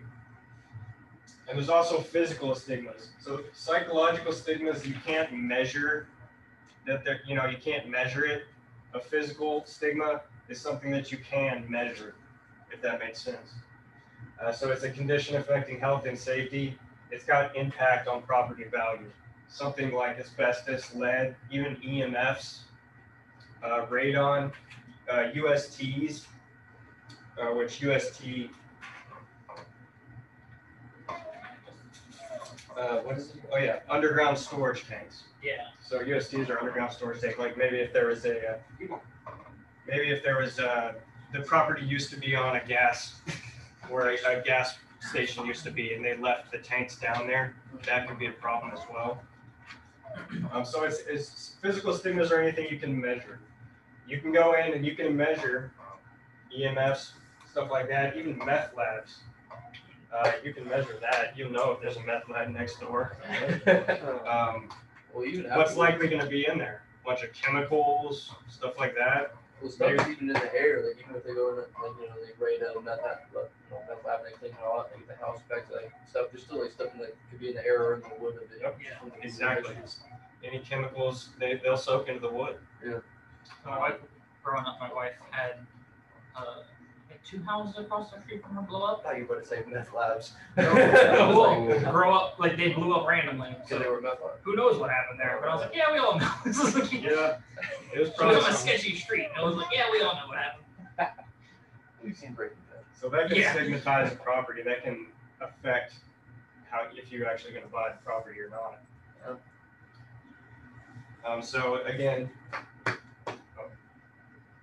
Steve, Actually, hold on just a minute, because I do want to show y'all. I know real quick, guys and gals. This guy, please. I've got to find it real quick because I want to show you all something to actually put this into play. 'cause Is I it that know- house we talked about last time? Yep. the one that was. Yeah, I want to kind of pull it up. If I can find it. You ain't gonna find it. You ain't gonna find I think it's. Oh yeah. That's an old house. That's like 1800s. it. Search it by, let's say search it by year. We know it was like 1890 something, whatever.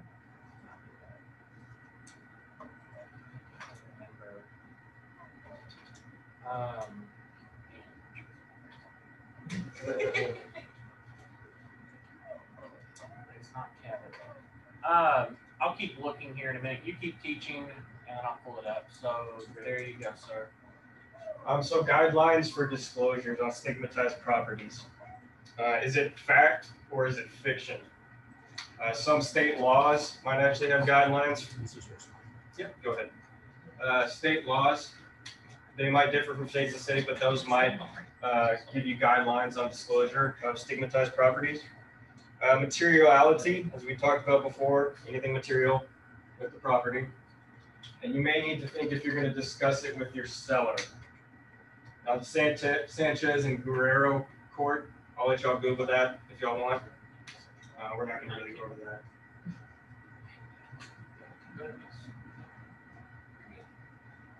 So Megan's Law, this is what we were talking about with the sex offenders.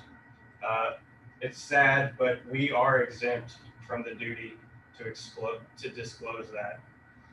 And as we were talking about earlier, you might want to push them towards doing their due diligence, like you were saying. But we can't disclose any sex offenders there.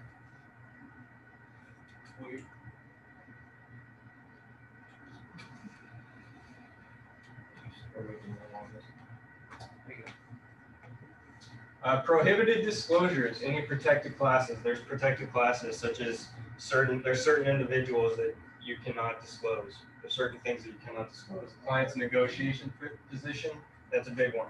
You can't actually disclose what position they are in. You're giving up confidential information to everybody else.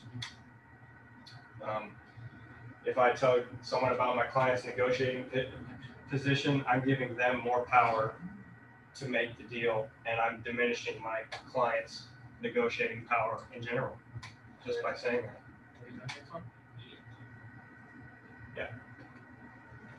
Yeah, we're getting close to time, so. Keep going. I'm gonna find it. I'll figure it out. I'm gonna find it. Okay, so misrepresentation, liability. the plaintiff must be able to prove under the DTPA, if you are going to be liable for this, they have to prove that the broker made a misstatement or that the broker knew or should have known about this statement wasn't accurate. It's like,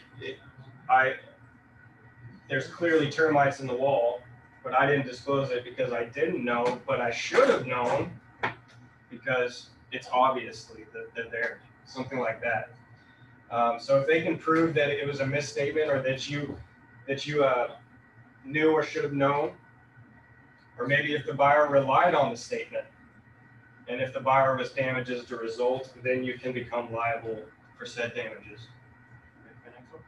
Yep, moving right along, we're almost there. So more on liability. There's an element of reliance. Was the information material inducement?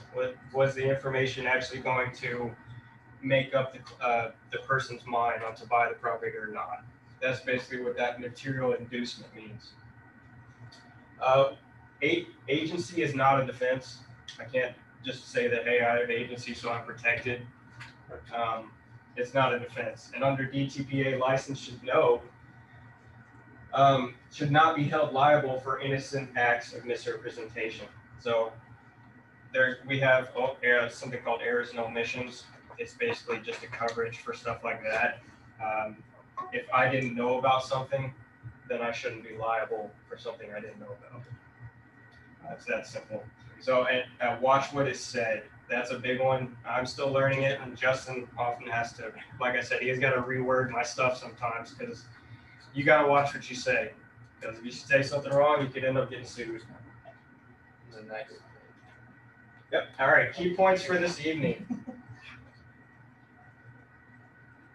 So we went over agency. It's a two-part agreement. We went over avoiding misrepresentation and the responsibilities to a third party, which is to be fair and honest and disclose material facts. We went over the seller's disclosure of property condition.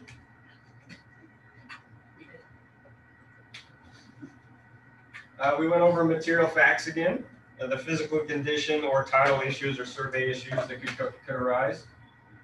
We went over stigmatized properties, which could be psychological, either real or fake, imagined or real. We're on the key points, so we just have the suggestion for brokers and discussion. Okay, so I'm gonna stop you there because you're talking about psychological. We're talking about stigmatized. Okay. So now I'm gonna take it from here. Okay. So y'all got to all sit there and listen to. Did you find? Yes, I did. Awesome. So you all y'all got to hear Mr. Grossman talk and all, and I know it kind of probably, What you talking kind of doesn't understand it. Let's put it in practice. I want to actually put it into practice. Okay. So some of you probably have already seen this. Some of you have not. Okay.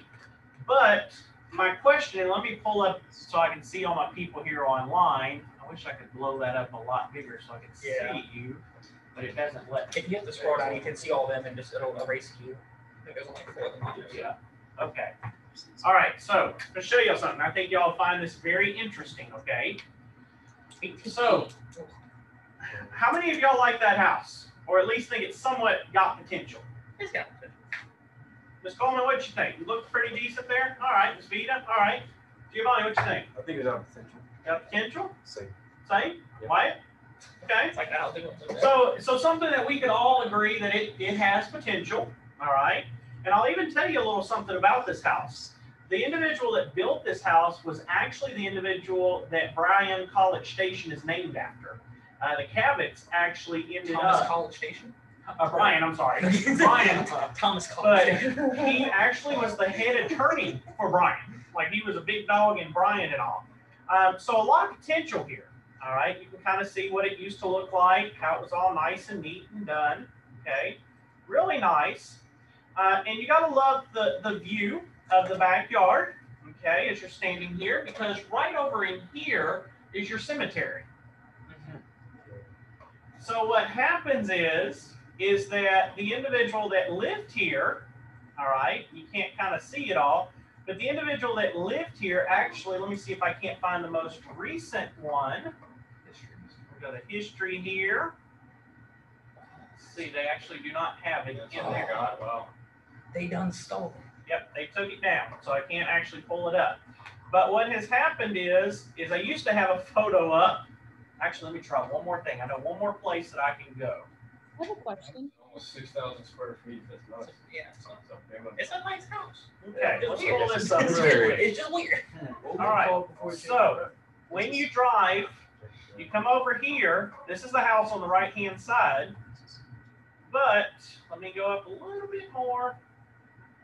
A little bit more. Right here, where all this tree and all stuff is, so there's the house. Right here with all the trees, that's your cemetery. And guess who's buried there? Brian. The owner and his wife and his dog. Okay?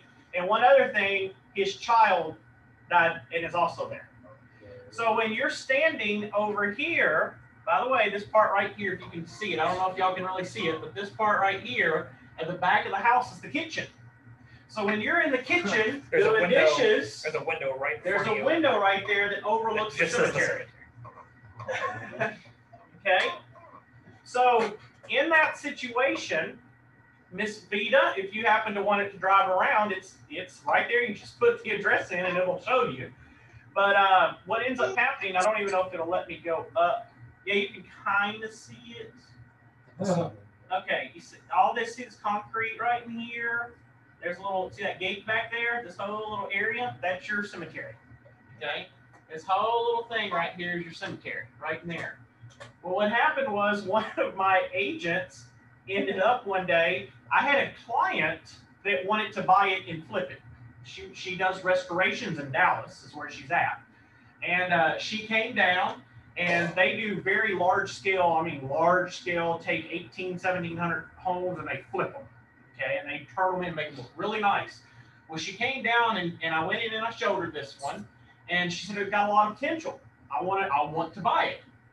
And so my agent, who happened to at the time also was my boss at Blinn, okay, ended up, we went out and she's like, I don't believe you, you're lying. There's no such thing as a cemetery in the city limits. They can't do that. It has to be, a certain place. And I'm like, no, there's a cemetery. She didn't believe me. Not in 1880. Yeah. So guess what happened? On October 31st, I went and showed her this house. We went out to the property Spooky times. and she was walking around in here and she was like, I got to get out of here. I had just an eerie feeling. She walked out and she had stepped on something and she just was like, I'm out of here. She ran. Well, she stepped on their dog's grave. She got in the car and there was dog on her shoes. And she still thinks to this day, like, it's a haunted deal, and she will not go around this place ever again, ever. But by the way, for those of you that are interested, Miss Vita, you might be interested, or McKenna, when you come back for the semester, we do have good news for you. It is currently available for rent. So if y'all want to rent it out, We're in, baby. it's gonna have like It's a a big house. it's gonna have like a House party. house party. Hey, 6,000 square feet. That's a nice size office. Yeah, you can. Yeah, I'm just saying. You and some roommates can have fun then. Justin, doesn't it have like a super creepy cellar there? Nice. Well, the whole, Hey, oh yeah, so that was another thing, I'm glad you said that. So in that same kitchen, I wish I could find the photos, I would show y'all. But in the kitchen, let me try to see if it's Like you not. said, you opened it and showed it down. Yeah. She's like, nope, I'm not going down there. Let me I'm see not if going it's down there. Yeah, there's just like a cellar There's a cellar. door, like into the kitchen. Like just you're in the kitchen. and Actually, there's here it is, guys. just- Oh, sweet. Here We it did is. it. Here, so, okay, so this is your storage shed there. There's the front, It looks nice. okay? Right there, there it is. So Giovanni, if you want to go rent it, there's your little place you can sit right here outside the cemetery. But yeah, you get your own little cemetery. Let's see here. You can actually stand on top of the roof, and actually they got patio furniture up there. It's pretty sweet. Yeah. It's a nice house. That's a Like, selling point right there. Yeah. I'm in. You changed my mind. I Let's wasn't gonna. see. I can Yeah. show you. That's a good- Yeah, you see right here. Here's the cemetery. So your kitchen's right here. Okay, this little part of the I think building. it's There's the cemetery, but the window overlooks, you can kind of see out to the cemetery. Okay? See, that corner is the corner up closer, but yeah. I'm trying to find the kitchen.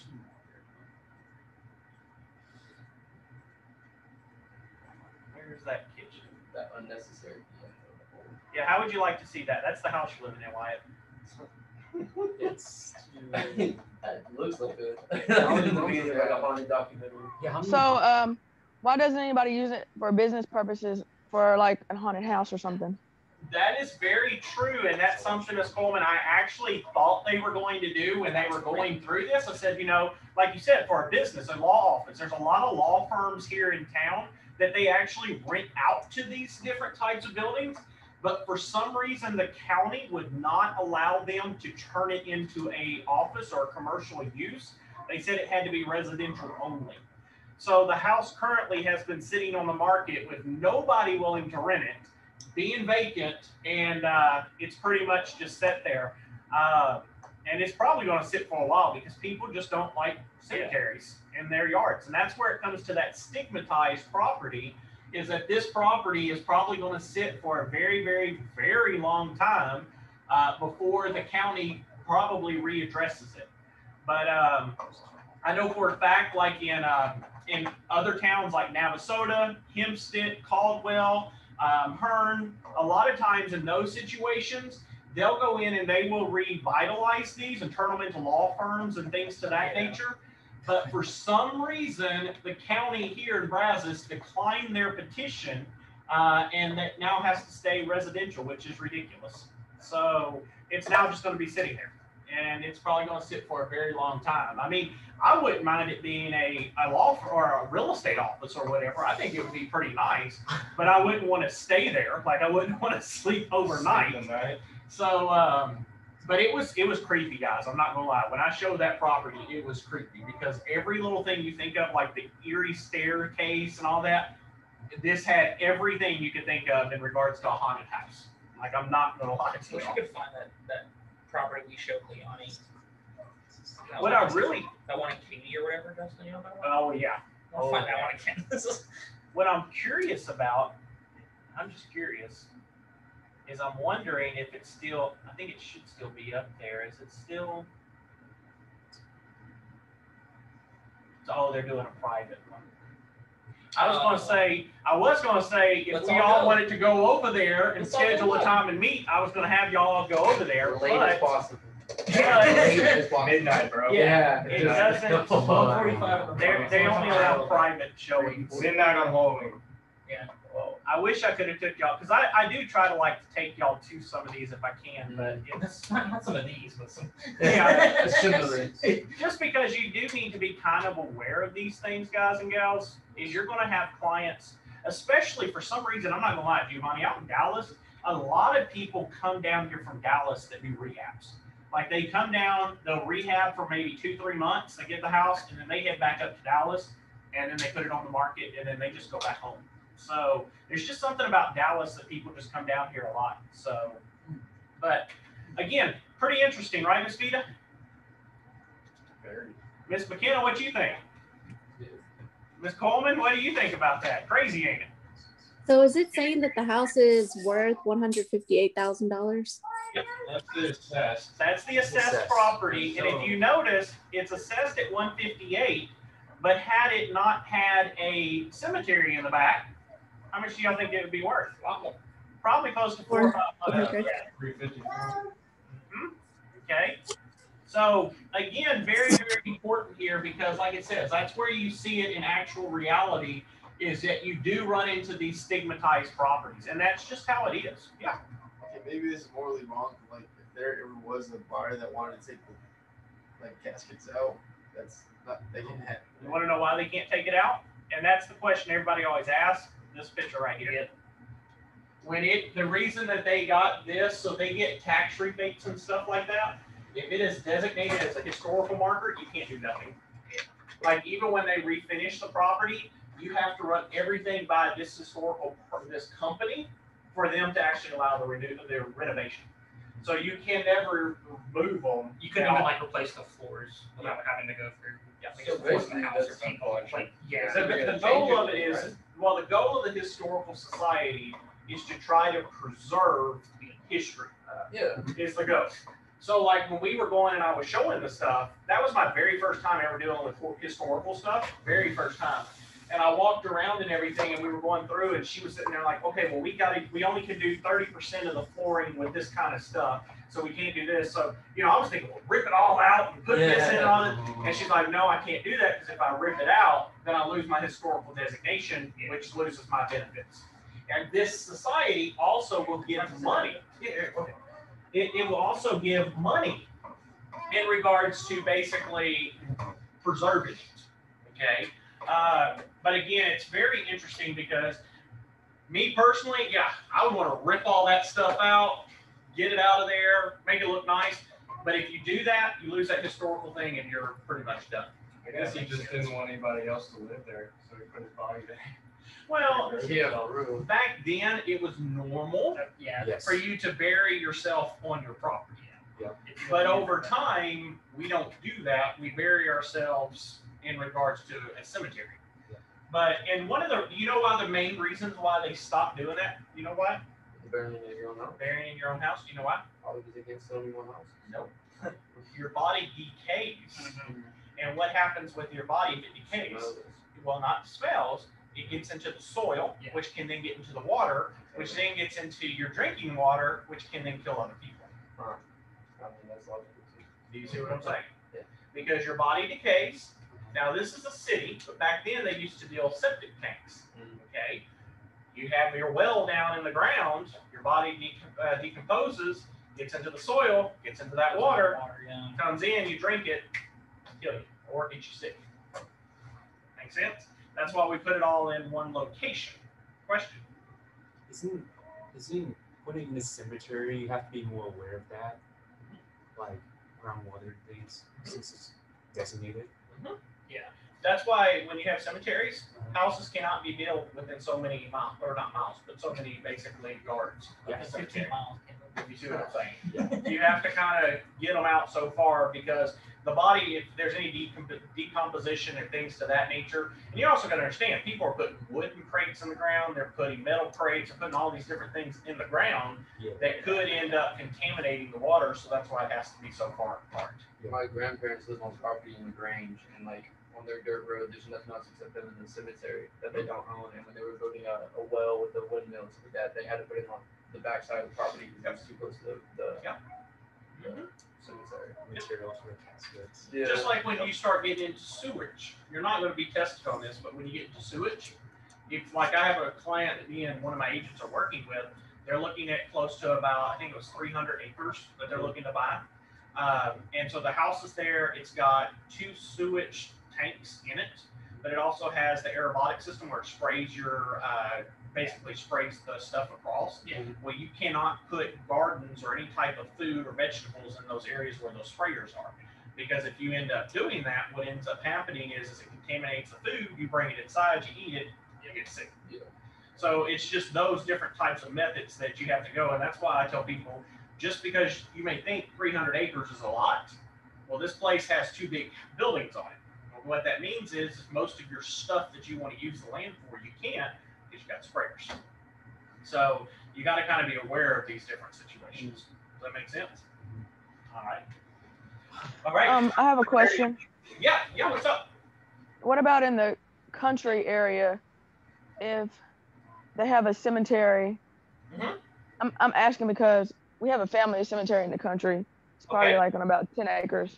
There's Okay. a dirt road, and then there's maybe half an acre across the street, and then there's a house right there. Is that like too close, or As long as the cemetery. in the country is it different from the city as far Yeah. as cemetery wise? Yes, it is, unfortunately. Yes, it is. And the reason that it is different than in the city is the country is not required to have permits. That's why a lot of people end up, say Travis wants to go out and he wants to have a big house and he wants to have, a racetrack out there because he likes to race cars and all these different things. he can get away with that more because the fact is he's in the country. He's not going to be in the city limits.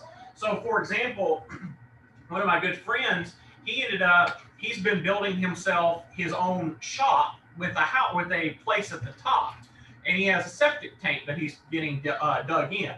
Well, he can put his stuff wherever he wants it.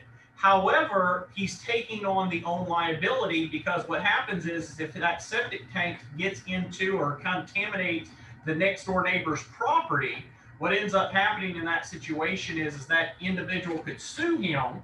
So really what happens is it puts a little bit more risk on the person. But if it's been there for such a long time, you're pretty much good. It's only if it's something new, if that makes sense. Does that kind of make sense, Ms. Coleman? Yes. Good? Okay. All right. You want to finish it up? Yeah, let's finish it up real quick. We're running out of time. So yeah, psychological and physical conditions outside the property that's stigmatized. We went over Megan's Law and the NAR guidelines for that. And confidential, non-material info we also covered. Suggestions for brokers? You can skip through that. Brokers, they're not going to be taking that test, so you can skip through that. Okay. And we just have the 3 review questions. All right, go for it.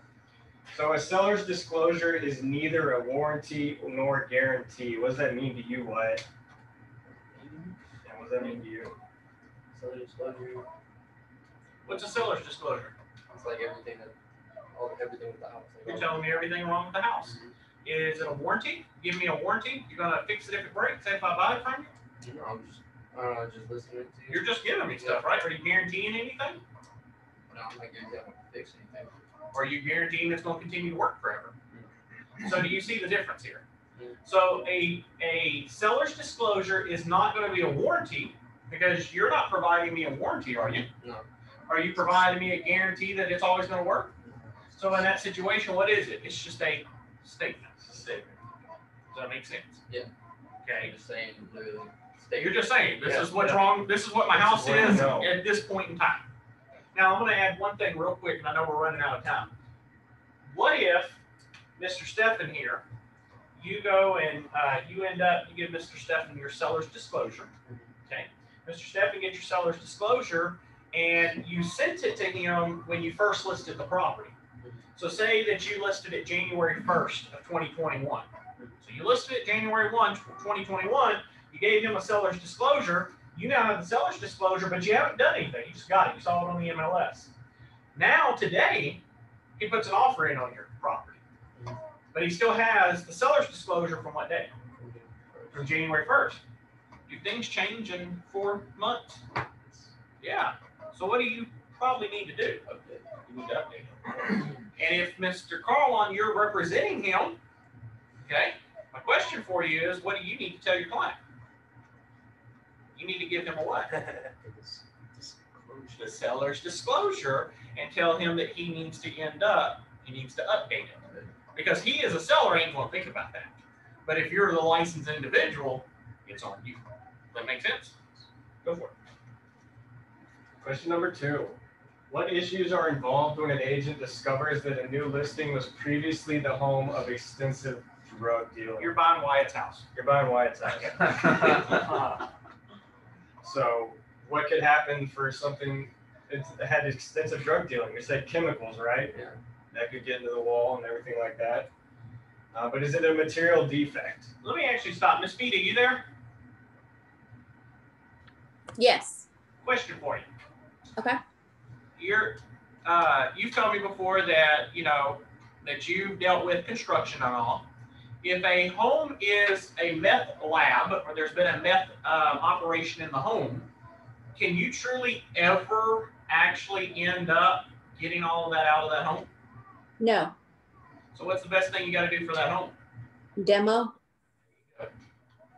So even if a lot of people will think, well, I'll just take all the walls out, I'll clean the boards with Clorox and all that, there's not much you can do. You pretty much have to end up demoing it and starting over. Yeah. See what I'm saying? But that's with the chemicals. Wood absorbs stuff, so it's Yes, it going to does. absorb chemicals. I actually was watching a video. You get into a meth place, you have to have certain things over your mouth because if not, those gases can get into you and kill you quickly. Kill you instantly. Okay. Go ahead. Why might a buyer want to know this information? I mean, are you going to want to buy a meth house? No. No. So it's something you would definitely. Well, let's look at it from a different way. Let's flip it. And I pick on Wyatt just because I pick on you, bro. But say, for example, let's say Giovanni, you are actually buying Wyatt's property. I'm not gonna pick on. We're gonna pick on Travis. You're gonna go over here. We're gonna pick on Travis here. You want to buy Travis's house, all right? And Travis is a known drug dealer, and he every single day. Guess what ends up happening? There's always people knocking on his door going, hey, man, here, I need a dime. Help me out here, you know? Okay? Constantly. Okay? Give me some, help me out here. He's constantly doing transactions. Now he's moving. What's the problem now, Mr. Giovanni? Do you need to know that information? You don't. You do. You do. Wouldn't you? I mean, if you're the one buying, I guess I would. Oh, okay, yeah. Think about it from this way. If you move into his house, he's left. Yeah. Stephen goes over there once a week Oh, to get his fix. man. What's going to end up happening? You're going to move in, and I need help with that thing. yep. And here's Stephen coming to your door. Hey, where's Travis at? I need some. Guess what? You now need to know that information. Does that make People sense? coming up to your door to Now- get drugs. Now let me ask you, McKenna, you there? Yes. McKenna, I got a question. So in this situation, should you walk up, say for example, in this situation that you are representing Giovanni in the transaction, should you go over to Wyatt, who's representing Travis, and go, hey Wyatt, is your client a drug dealer? Should you ask that, McKenna? No. No. His agent's Because you don't know that, okay? But what you need to do, and I always tell my clients this, is I always tell if I'm representing a buyer, I tell my buyers to drive around the property before they buy it. Drive it a couple of times. If you got a 10-day option period, drive out of the house morning, afternoon, and night. Why do I do that?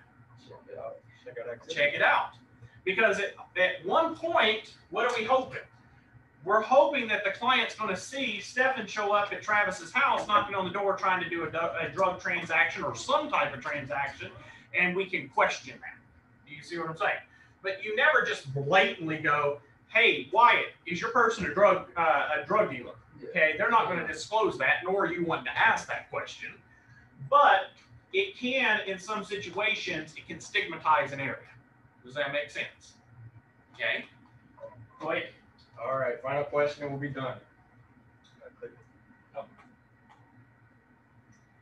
How many of you would feel comfortable buying and moving into a house which there has been a murder, suicide only 3 months ago? Go ahead. No, you just said you would. You would? Oh, yeah, I would feel. You would? Yeah. Yeah. What about online? Would you feel comfortable moving in? Thumbs up if you would, thumbs down if you wouldn't. No. Yeah. Everyone's saying no. I guess you're the odd man out. Huh? No, You're actually, looking for a cheap me deal. and him would. I would. There's 3, and I would too. You know why? Ghosts. Because, well, no, here's the thing. Think about it, Giovanni. I'll fight. Here's the thing. I'll fight it, goes. How many of y'all just said no? Most of you. Majority, right? Yeah. Even those of you online, majority of you said, heck, no. Yeah. So what does that mean in regards to the price of that house? It's gonna be a nice price house. That thing's gonna be cheap. Okay? So that $250,000 house, I'm gonna buy it for what? Like 100. Maybe 80. My wife ain't gonna love me, but I'll do it. 80. I'm not even gonna move into it. I'm not even gonna move into it. I'm gonna buy it. Flip it. I'm gonna go in and have it thoroughly cleaned and redone. But don't you still list it? Does it still? Yes, we still have. Well, not truthfully, Unless but it's going to be out there. Yeah. It's already going to be out there. But it doesn't matter because here's the thing: I'm not going to sell it in the same year. Wait. I'm going to hold it for a year, maybe 2 years, and then what I'm going to do? So, Put it on the market, and I'm going to get premium price. yeah, you Do you see what I'm saying? So in real estate, as Travis knows, because his dad was in basically in this kind of stuff, is you have to understand you got to go after the things that everybody else doesn't want. make it appealing. Okay, you get the things that other people don't want, make it look nice, hold on to it, and then what eventually happens? Still, The stigma will go away like it shows here. What about 10 years ago? Well, 10 years, now we're going to start seeing, would you move in after 10 years and went by? What about 100 years? Yeah, that's way different. You see what I'm saying? But at the same time, that's buying and moving in, not buying in and flipping. Well, I'd still move in. I'll just say on the True. moving in perspective, I don't think after 3 months I couldn't. But logically, money wise, that sounds like a way better idea. I will move in and live in a house for a year to 2 years. It's been a murder-suicide because I'm buying a house cheap. Okay? he's a businessman. It's all business. There is no personal when it comes to business. It's all business. Okay? So, again, good points. All right. All right, we're That's done. it for the evening. We got